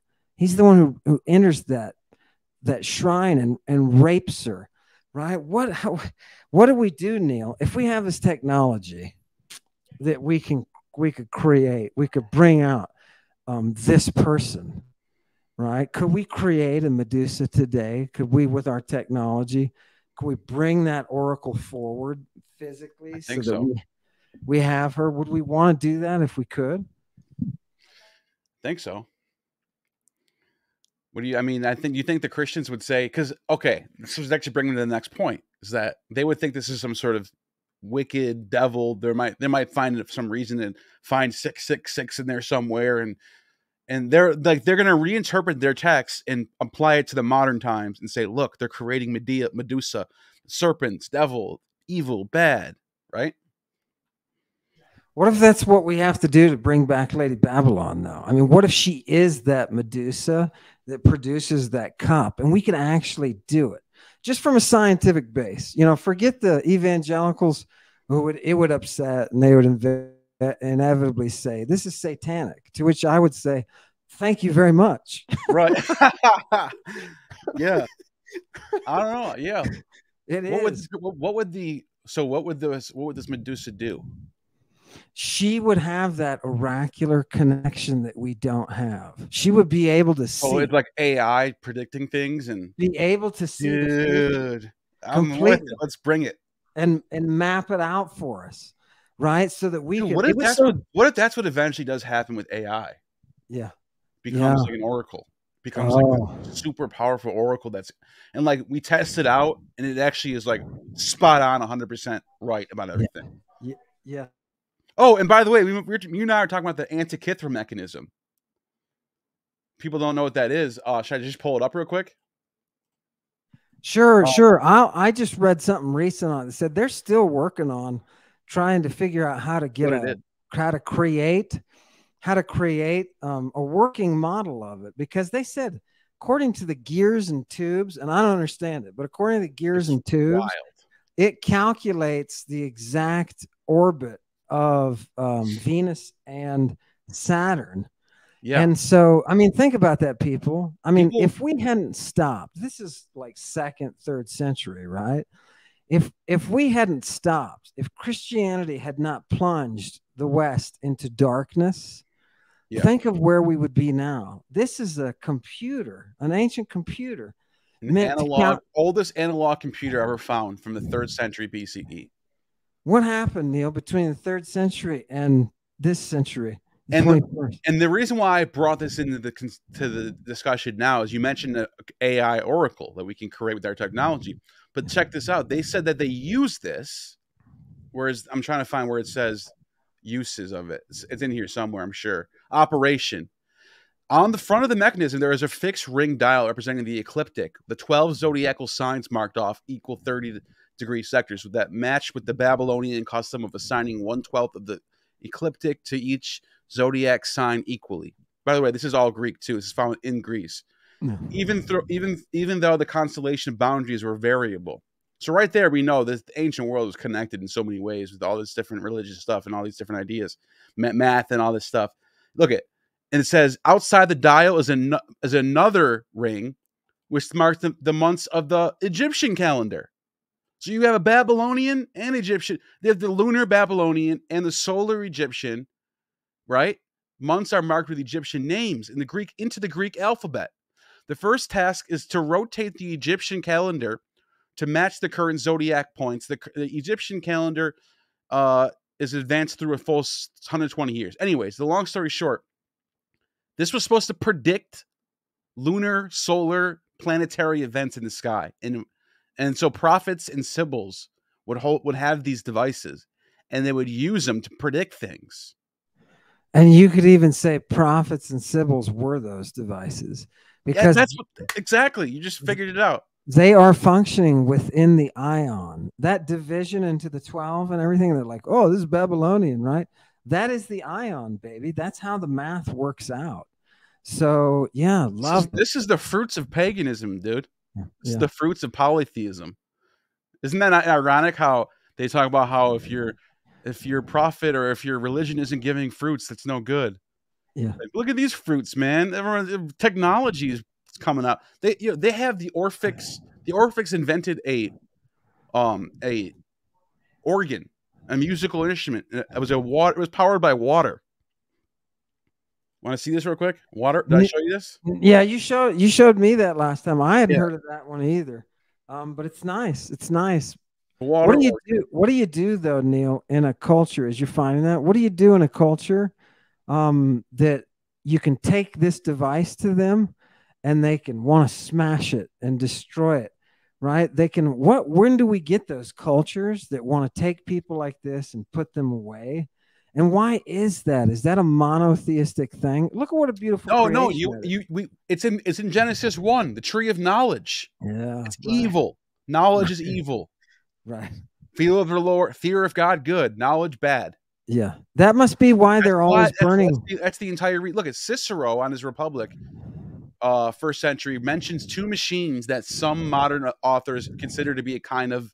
So basically, Cicero's writing about it. Also, there's a text by, let's see, where is it? It's up here somewhere. It's by Archimedes, the famous scientist Archimedes, who almost defeated the Romans. That makes sense. He was writing about it too. It's in here somewhere. Yeah, he was a smarty. There's no wonder, no wonder he was involved in this thing, because he was a smarty. Exactly. Yeah, and I bet that thing is from somewhere where the Syracusan scientists were working on it. I bet that's what that was. Yeah, that the Antikythera. That's beautiful. I love this, man. I love it. What happened, Neil? What happened that we didn't continue progressing? We should have gotten computers long before this. That's what I'm saying. They already knew this was already on the list of things to do for the ancient Greeks. Like if this would have got popularized, let's say they started producing these things all over the place, then people would eventually build off of that. That's how technology works. Like the camera was first a box that would like put light onto a figure and it would print out a little, like it would give an image. Like it was just it was very simple at first. But eventually people built off this idea, and now we have video cameras where we can talk over the internet. So if we imagine that this computer was circulating and everyone knew about these things, and they kept building off of this, and eventually, I think, honestly, probably, I would say before the 10th century, you might have some sort of, like, I think 10th, 11th century, you might have electricity by then. Right? Isn't it amazing? It makes you wonder too, who destroyed this thing? Who stopped producing these, right? What was the motive? Was it pagan? Was it because it had to do with the pagan worship of the houses, the 12 houses? That's what I'm guessing, because it's got pagan all over it. It's got Egyptian and Babylonian months on it. That's evil. That's wicked. Get out of there. That's knowledge, guys. That's the tree of knowledge. It's bad. Why does the tree of knowledge scare evangelicals? Do we have any evangelicals who would be gracious enough to give us an answer in the chat somewhere? I mean, a free answer. Can anybody just guess, Neil? If I had to guess, I would say because knowledge brings people into the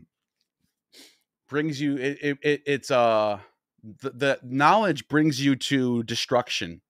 Like the knowledge is like, I don't know, it makes you a materialist where you should be spiritual. The knowledge is material because it brings you devices, and it brings you devices. Get it? If you like today, if you knew that your country had a history of racism, right? The easiest way to deal with that is just to burn those books, right? And just not talk about the racism at all, right? What is this thing about? What is this inherent inflexibility that Christianity has, all that monotheistic religions have? What is this inherent weakness, this unbendability, this inflexibility that they have, that when they encounter something, they have to squash it if they can't control it? What is it? Why is Paul the Apostle himself getting into this debate of faith versus reason? Because the pagans, were like, you can take your faith and shove it, because I worship reason, right? And we don't need to believe anything, Paul. Right? And this is a perfect point. Knowledge leads you to question your faith. Knowledge gives you the tools to challenge the one that you're supposed to submit to. That can't be allowed. And think about it. So the way they sort of battle this is by saying, beginning of wisdom is fear of the Lord. And that's how you sort of insert, like, for anyone who's like trying to be smart and wise and have knowledge, you tell them this. And it just sort of cuts you off from any. So it's like fear of the Lord has to come first, and then you'll be nice and wise. But it's kind of it's a misdirection if you think about it. It's like there's a clause in there. You can have this fear thing. Yeah. Right. And that fear thing can lead you to it. It's gangster dad, man. That's gangster daddy, right? In the Trinity, that's gangster daddy. The Christians really grabbed onto that, and they were like, "Yeah, we gotta fear. We Yeah. gotta fear." You know, you ever There's seen? other passages in Proverbs that it's like human knowledge is wicked and evil and it'll bring you to destruction. But fear of the God, that's good knowledge. That's good wisdom. That's like, yeah, Isn't it's isn't kind of. that what isn't that what Satan was getting at when he went to do the whole Job episode? He was Why do like, you you think? Why know, do you think in Enoch? What do you think? What are those fallen angels in Enoch doing? yeah. They're not coming here. And, oh, okay, yeah, that does say they raped some women. That's pretty bad. Okay, but it also says, I'm not going to ignore that. But it also says that they're giving everyone knowledge of how to create knowledge of fire, knowledge of this, knowledge of that. They're giving them knowledge. That's bad. That's evil. Fallen angels give knowledge. Yeah, is that why sorcery is so bad on the Christian side? Because it's some kind of mystic hidden knowledge or something that they don't Yeah. want you to have. And yet they all notice that the monotheist religions, they have this fear of that magic, yet at the same time they want to control it. So you got those special groups through time, through history, who will take all the knowledge from them for themselves. The Kabbalists did this, right? You have to know, if you don't know these number codes, you really can't work the magic, right? Oh, okay, whatever. Thank you very much. 1,000 years too late, right? But the Christians do the same thing. They've got esoteric groups meant to hold back that. No, I mean, think of the Vatican. People don't realize it, but there's no conspiracy whatsoever. I think conspiracy is full of BS. I think it's a way to control people. But the Vatican is sitting on some of the largest collection of antiquities. Why don't they release these things publicly? Right? Why don't they let the Why don't they let scholars? some scholars come in there and translate it and bring it to the internet so people can Yeah, go look it up? you got to have special permission. Dr. McEwen, Yeah. it took him a year. It took him a year to see one manuscript of Ovid that he only had an hour with. No way. Right? What did it It's like, say? yeah, why are you doing? What was Well, on it? it was just one of his, I don't know what even text it was, but he was the American expert in Ovid. He was the number one guy. So Oh man, Ovid's he a was he if you was can pick checking one on. person to like spend your whole life exploring, Ovid's a good one right there. Yeah. He I was don't probably blame him. looking at textual variants and stuff like Yeah. that. Yeah. But I also know the a guy from the American school who went to the Vatican itself when the archives were opened up. And he contacted me after my book came out and he said, "You wouldn't believe what they have in the archives." I said, "What do you mean? I wouldn't believe." He said, "They've got sexual stuff that describes exactly what you're talking about with all of the sexual medicine stuff. That's what They have applicators, they have all sorts I'm of not surprised at devices all. to keep erections up. They have this thing that you're supposed to get this. You're gonna love this. Yeah. A tube That's that what you're this stuff is. a metal tube. That's what this stuff is. It's basically like at home recipes and how to fix your, how to do stuff. Like Yeah, it's all religious and it's all connected, man. It's yeah. crazy. Imagine if you had a tube that you could ram down your urethra, and you can blow into it a chemical that will give you an erection for a sustained period of time, unlike a Viagra. Right. But it's used within a rite. So they have clamps that they put on the bottom of your penis in order to keep it engorged, right? During the time that they're applying. And he said the sculptures are dirty. The stuff they have is like super dirty. You've seen the one where Pan is having sex with a goat. Yeah. He said there's stuff like that smacks of ritual. He said it was the exact same things you're writing about, and they have the artifacts to show that. Why doesn't the Vatican open up? Why does this stuff have to remain secret? Right? I don't understand that. It's not a conspiracy. It's just, I don't know, laziness. What's going on? Right? There's a graphic one. Right? This is an ancient sculpture, people. So don't get upset. Pan is the image of the devil now, and there's a reason why. He's the all. His name means all in Greek. Yeah. And Nice. but Bacchus was depicted as a pan in Yeah. some senses. No, he's got a whole army of pans, Yeah. right? It's the That's why the devil is the one who possesses you. It's Bacchus. they respond. His army of pans treats him as if he were Pan or speaking with the voice of Pan. So Yeah. yeah, no, love And it. And when I went to see Pan's grotto in Israel, there's a sign in Hebrew that says it literally says this is Satan's. This is the it has Shaitan in there. Satan. It has that name on there. Like I'm like, so they're not even like they're like, yeah, that's Satan.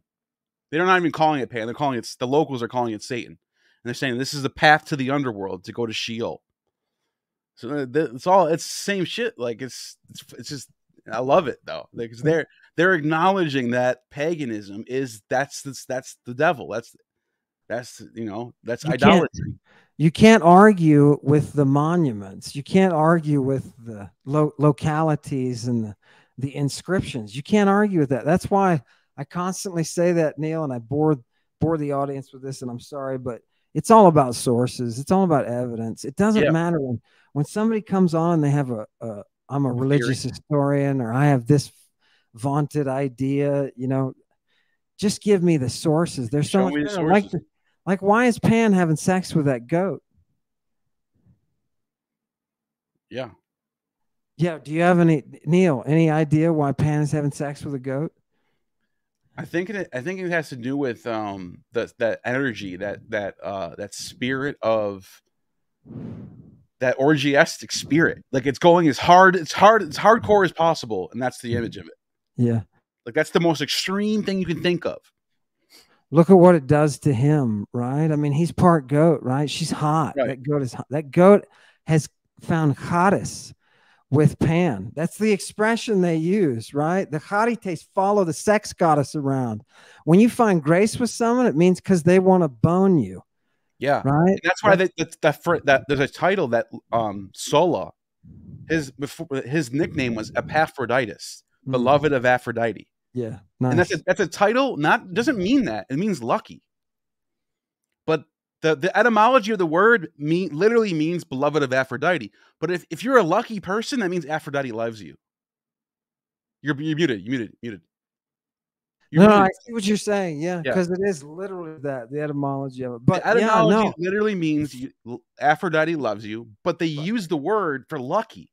for like eudaimon, it's because you are under the power of a good god, right?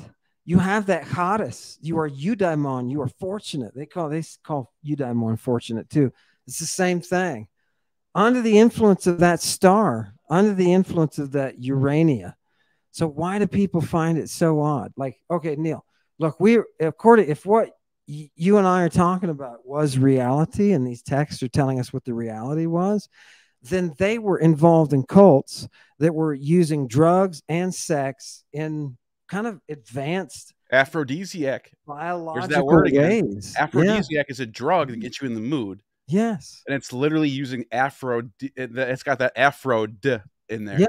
Yeah. From Aphrodite, right? Yeah. And the you call the when you get that constant erection, that sustained, we call it a sustained erection. They from an aphrodisiac.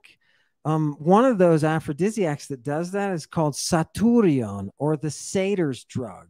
Right? Wow. You can take the satyr's drug. We have it. It exists. You can find it in the Satyricon, the play about the satyrs. It's about a dude. It's about a dude who goes because he's having erectile dysfunction, and he ends up having his erection restored. Yeah, and By the aphrodisiac. they do it with drugs. She puts a drug on a dildo and slides it in his anus while he's tied down. And the only reason he's tied down is because she gave him something to drink first, and it knocked him out. Wow.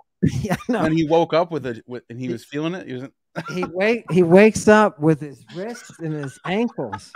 He wakes up with his wrists and his ankles tied to the bed, and then this young priestess comes in who's too young, man. She's underage, right?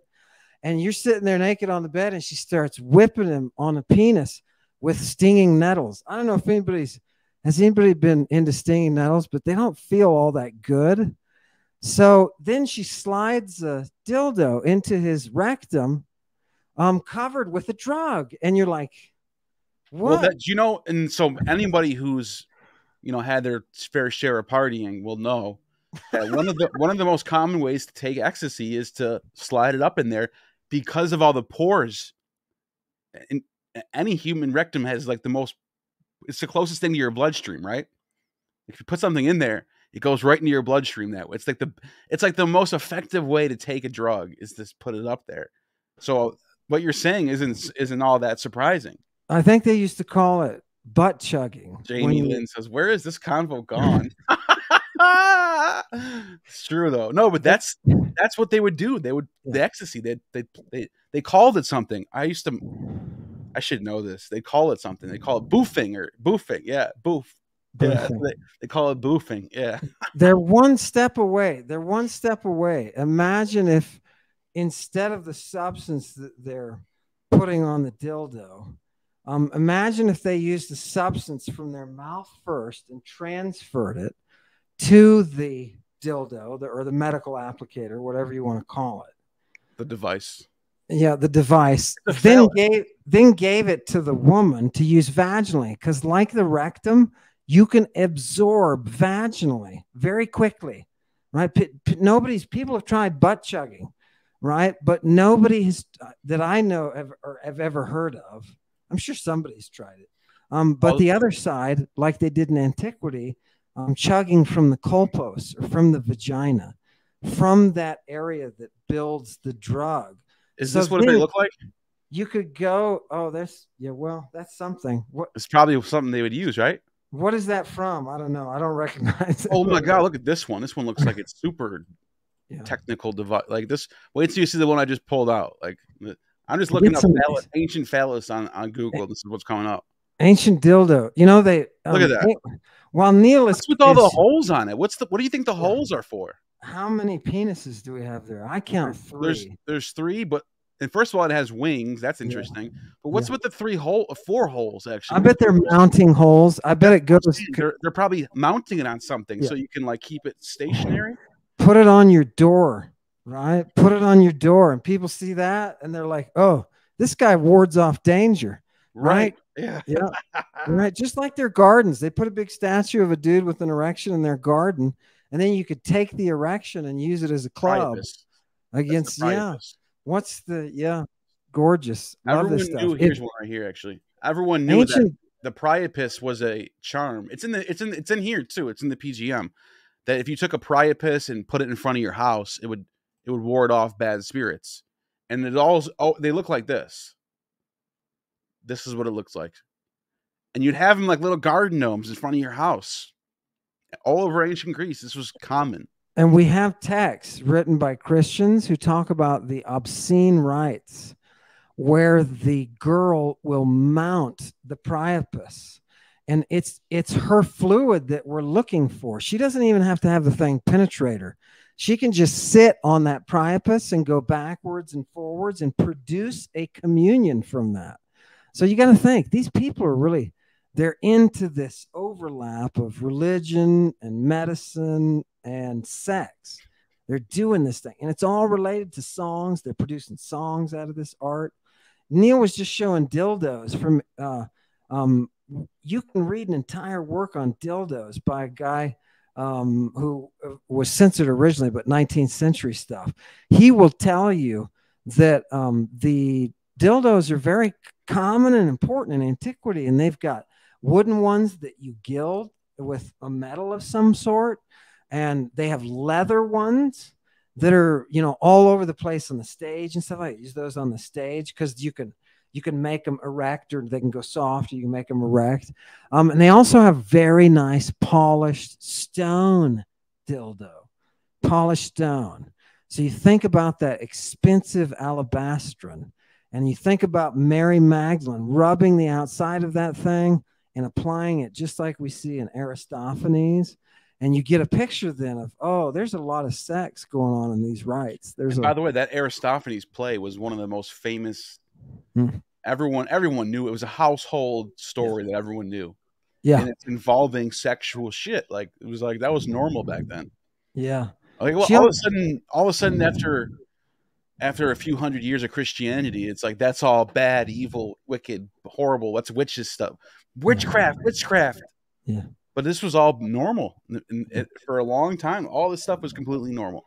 That's why God is having sex with 12-year-old girls. I mean, think about it.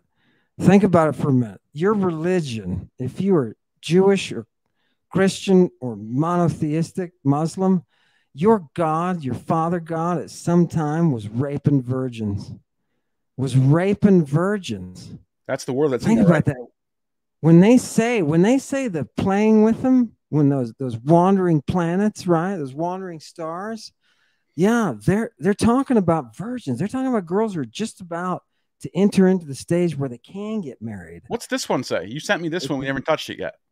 Yeah, oh, this is what Mary. This is from Gospel of James, and it says what they pulled lots for Mary to do, and that was for her to nese ton crucion, to weave. You were talking. This is perfect, Neil. Perfect setup. To weave like the fates, to weave the crucion and the amianton and the businon, right? These are all different types of threads. Different types of threads, the golden thread, the pure thread. The businon is the one that we've seen with the boy in the garden with Jesus, naked. Yeah. That is, businon is the linen dyed. No way. Yeah. And there's something going on with this. Yeah. And notice that two of the dyes that she's supposed to work with on the second line, the kokinon and the porphyron, that the beast, right? That brings up. That's like the same as Porphyry's name right there. Yeah, it is. What does it mean? It's purple. So Porphyry means I'm the purple guy. The purple. Yeah. Right. Wow. Interesting. Yeah. Mm-hmm. Porphyria is that manufacture of that purple. It's so that if you can get the pure stuff. Porphyry is one of the ones who translated that text about El and Saturn too. He's one of the people who did that. Porphyry's he was good. Anyway, the cave, right? Remember the cave? Porphyry's cave, right? Yeah, right. It's one of the most famous. It's been one of the most important texts. Like people talk about. Why? Because he was in the cult, brah. He was in the cult, and he understood what the images were. And so when Jesus is hiding stuff from people, when Gangsta G is hiding stuff, he's doing it from within the cult, right? Why is it a cave of nymphs, though? What's that mean? Yeah, with Athena sitting at the front, the place where the gods meet, right? And he talks about Mithras. Yeah, because you have to enter into that nymphic darkness. You have to enter into that. I think it's the same thing with the Korah. When we go to Eleusis and we fasted and we prepared and we're going to drink whatever it is that gives us the vision of the rising queen of the underworld, when we're in that zone, remember that. Go to a cave first. That's what it says. Korah is 12. You walk from the cave at Eleusis to Athens. Yeah. And it says that there was a tradition that if you're one of the people initiated, you're taking that divine walk. It's called the Sacra Via in Latin. There's a Greek, I forgot what the Greek is, but they literally named Sacra Via in Rome. They named it after the road of Eleusis. Anyways, the sacred way, you're walking the sacred way. You were supposed to yell obscenities and profanities at any walker bys. It's part of the rite for whatever reason, because you're supposed to get in that Bacchic revelry state where you're pumped up and you're feeling it, and you got the kaiki on it, and you see somebody walking by, hey, oh, fuck you, like that was part of the rite, was to get you all amped up. It's like streakers partying. It's like people in college. It's the same thing. Like it's like something about that, something powerful about that. Something about that mental state. The Romans did the same thing they always had people who followed at the triumphs, who followed the Caesars around saying, you suck and your mother is blah, blah, blah, and one of the things they would shout down Caesar this way. It's the same thing, to keep that nemesis off, to keep that force away. It's a Bacchic, it's a religious thing. And you're like, I don't get it. Well, you don't get them having sex in temples either. And those virgins, by the way, those girls that are producing those bodily fluids that we're using in the cult, We drink their babies. Here, this is one for the evangelicals. Evangelicals, imagine this. Imagine this. We are drinking the chemically aborted fetus of babies in order to have ionic life. That's what your religion is doing. Now all the QAnons are going to say, "See, we knew it. This is the." There's like something they talk about where they talk about eating babies or something. They'll say, "See, we knew it. We knew it all along. The scholar told us." Yeah, they are eating babies, right? But there's something about that fetal tissue mixed with those drugs that she is. Well, what do you think? What do you think they're doing? There's cancer reversing drugs that is, and the only way is the reason why it's so controversial is the only way to make it is by using aborted fetuses. Yeah. Everybody knows the power of the fetus, right? They even talk about this in antiquity. South Park made a whole episode joking about it. How the guy who played Superman, remember he was paraplegic. Oh yeah, he was one of the first people that was messing around with this new drug. I can't remember the name of it, but it had something to do with stem cells or stem something. Cell research. Yeah. Stem cell research. It makes you wonder if there's something in that mix, some kind of pluripotential biochemistry of some sort.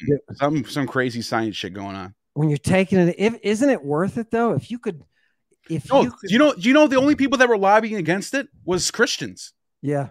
Oh, they hate knowledge, obviously. Stem cell research, that's evil. Right. Save the children. They'll hold up a save the children sign when they come from a Christ who was arrested with a naked boy whose penis he was deriving an antidote from for the crazy snake venom that was in the alabastron that he would have been sticking up his rectum. This is, I mean, we gotta get these rights back. We gotta see what these people are doing. We gotta see Jesus 100%. You know, Neil, this is an issue I want to bring up. I don't want to hold your audience because you've. Yeah, we'll get done after this. What do you think is the, you know, and the last thing that we did together, the topic came up of what do you do? Can you really give Christians this knowledge?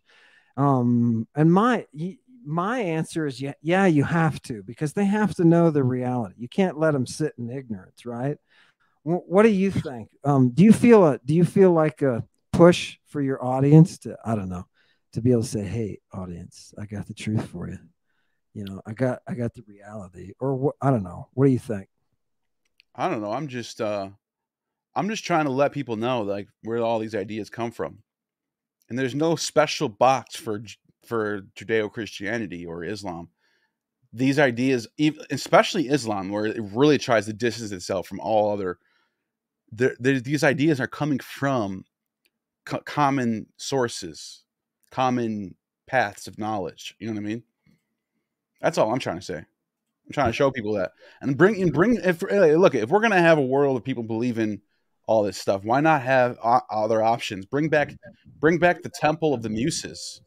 Yeah, that's what I say. Yeah, bring back that oracle, man. Yeah, why not? Yeah, I don't know if then we can really see who's got the truth. Is it like, you know, the Christians and all their failed prophecies of Trump winning the election? What if we see with the pagans? What if they're getting stuff right? We'll never know. Let's see who has. Why don't we don't know? They're not around with, you know, obviously pagans are around. I'm not saying they're not around, but they don't have the power that you see what the churches do. Yeah. They're not. You don't have pagan politicians. So like there is a big difference between people always say, well, what do you mean pagans are around? Yeah, but they're not really, like, they're not holding power. They don't have weight. There's no like power behind them. They're just spread out in little pockets here and there. Whereas church has power in politics. There's no oracle. You know, you can talk about the witches, the Wiccans. You can talk about kind of the goddess movement and the modern pagan movement, modern Satanists. You can even talk about, and they all lack the same thing. They lack that original authority that allowed them to produce things like the oracle. Nobody can use those That mysteries was a anymore. state-run thing. Yes, nobody Exactly. uses those mysteries. Right. Yeah, Wiccans? No, I've talked to Wiccans. I've worked with Wiccans, and I can tell you for a fact they have this weird fascination with things that are Christian. It's like they fell into this Christian Thank you. stream, I agree with you 100%. paganism along the way. I don't know Yeah. why. I don't That's know what they're why. doing now. Yeah. Yeah, yeah, Funny how that yeah. is.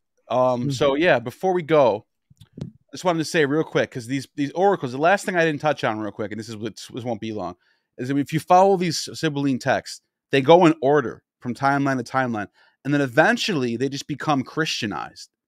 And so, for example, they talk about how the devil must be bound for 1,000 years, and the martyrs and those Mohammedans, and they lived and reigned with Christ and blah blah blah. And basically, what they're getting at is they're repurposing all these texts in the 10th century, 11th century, 12th century, and saying that Muhammad is the actual Antichrist.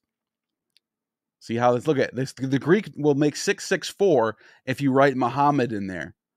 So these ideas get changed and repurposed. And now, even in 2023, even if they're doing it, even if it's not Sibyllists that are doing it, maybe it's QAnoners that are doing it, but they're still applying the same methodology to modern day. The vaccine, that's the mark of the beast. Like, it's the same exact thing. They're just redoing it in a different time period for different people. That was the last thing I wanted to talk about. But yeah. Thank you for Oh, having. Tower of Babel's in there too. That's Yeah. in book 11. No, that's central. You can't have without Yeah. building that tower. You can't have any of the apocalypse. Love that. Marcus Love that. Aurelius, Commodus. They just keep going. They keep going throughout the centuries. They literally have a steady flow of Sibylline texts from ancient Rome all the way up until 1600s. They just keep going. I'm They don't stop. telling you. I'm telling you, Neil, from the time they had the Sibylline books from Egeria, from that time, the Romans supposedly knew what their whole future was, right? That's what they said. Everything was laid out. How can you make an AI or a program? How can you create a person that you've bathed in the womb with certain drugs? And when they get to a certain age, because they're under the influence of these different drugs, they turn into this Medusa that can then access the future. Think about it for a minute, just scientifically, quantum wise, you can access the future. Imagine if we could do that. What an incredible tool for humanity that would be. Imagine if that's the next step from the computer, is deriving that very tool that can tell you this is going to happen tomorrow, right? And the day after that, and the day after that. And this is how the American state will flourish or die. I mean, people don't get it. You're creating a way to see into the future and bring that back. Otherwise, your magic is BS, right? Your religions are BS. Your working is BS. Don't call yourself a Satanist unless you can make that oracle, unless you can perform that mystery as it originally was performed. Don't claim that power. You know what I mean? I don't know. Thanks for having me tonight, Neil. I'm sorry to talk No, you're so fine. long, but I'm it's making a so lot of sense. captivating being with you. Yeah, I love this. I hope we can do this, if not every Sunday, every other, whatever. I Yeah. hope we can do this on a regular basis, Yeah. If people want to see it, they may just want to see you, bro. You know No, what I mean? They may just want to see you. they're all starting to migrate over to your channel. I see you keep getting All more and right. more subs every day, which is Good. good. Oh, by the way, which brings me to before you go, while there's 160 people here, go and subscribe right now. Go over there right now and subscribe. Lady Babylon, he's blowing up. He's only got 39 videos with 100. Dude, you're blowing up, dude. You got 1,000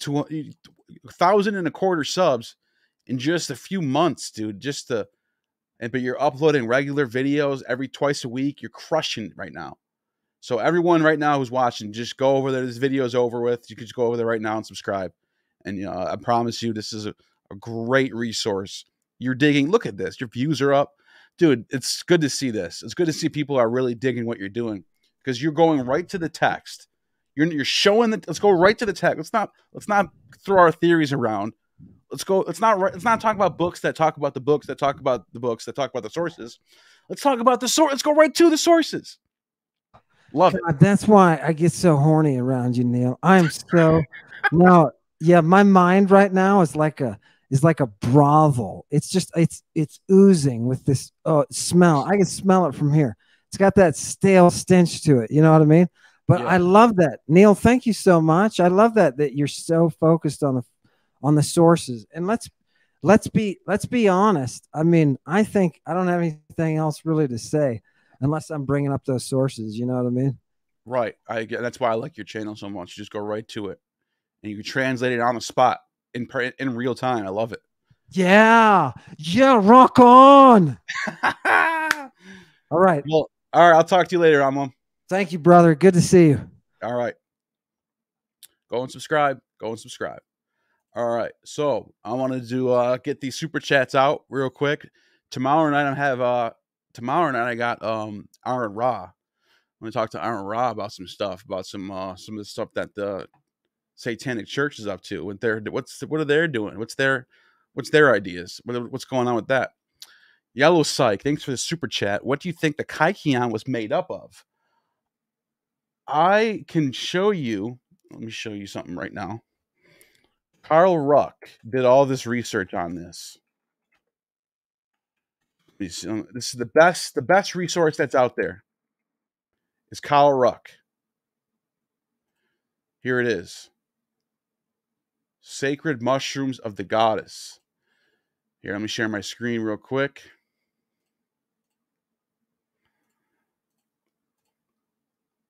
Sacred Mushrooms, Secrets of Eleusis. He's got a bunch of books about this.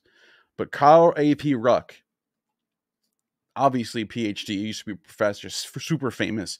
He's all about what the Kaikion is made up of. And he says that it's basically wine with fermented grain. So grain that gets moldy. And I don't know I think he said there's a certain psilocybin mushroom that's added in there as well.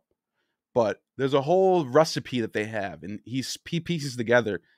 It's kind of a mystery. I think we lost most of the text that describe it, but he puts it together in his research. He's really onto that. So that's what the Kaikion is. I'm pretty sure it's grain. It's like grain that's gone bad, mixed with wine and psilocybin, and probably some other stuff too. I wouldn't be surprised if they're throwing some MAO inhibitors and some ayahuasca roots or some sort of roots has DMT in it. That's what I'm guessing, because we're talking about states that put people in the life-changing states that changes their life forever. So that's my guess, to be honest. But thanks for that super chat. I appreciate that. It's good. So I should get him back on to talk about that again, because that's fascinating stuff. The Eleusinian mysteries of drinking this Kaikion stuff, and then tripping out and meeting gods and having oracles and stuff. Nathan Navarrete, thank you for the super chat. Greek letters are older than Hebrew. How? Thanks. Well, Greek as a language is older than Hebrew. The alphabets, well, it depends, because Hebrew's using the Phoenician alphabet. So the modern Greek alphabet is way, way newer than the Greek alphabet. The modern Greek alphabet's not that old at all. But the archaic Hebrew, which comes out of the Canaanite, comes out of that sort of family.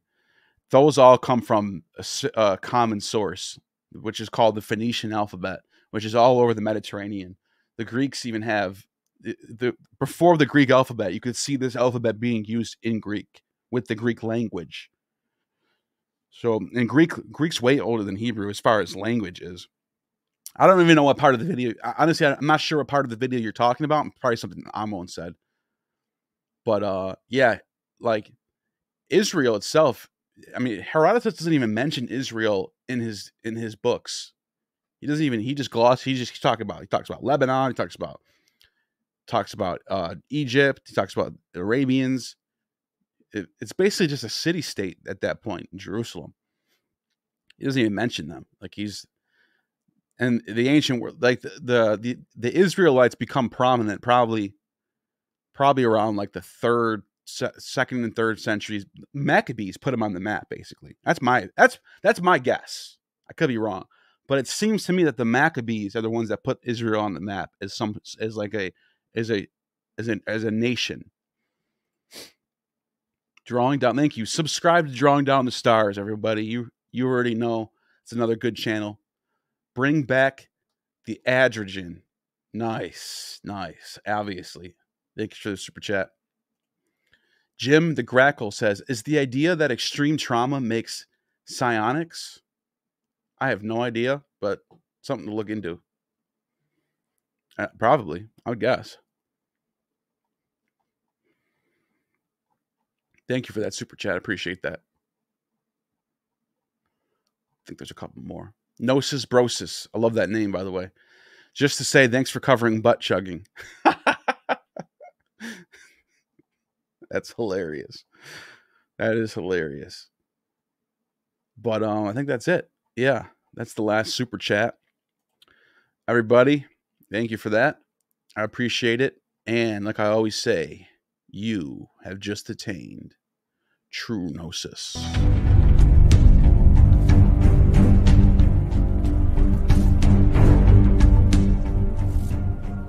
You have just attained true gnosis. The demiurge has no power over you.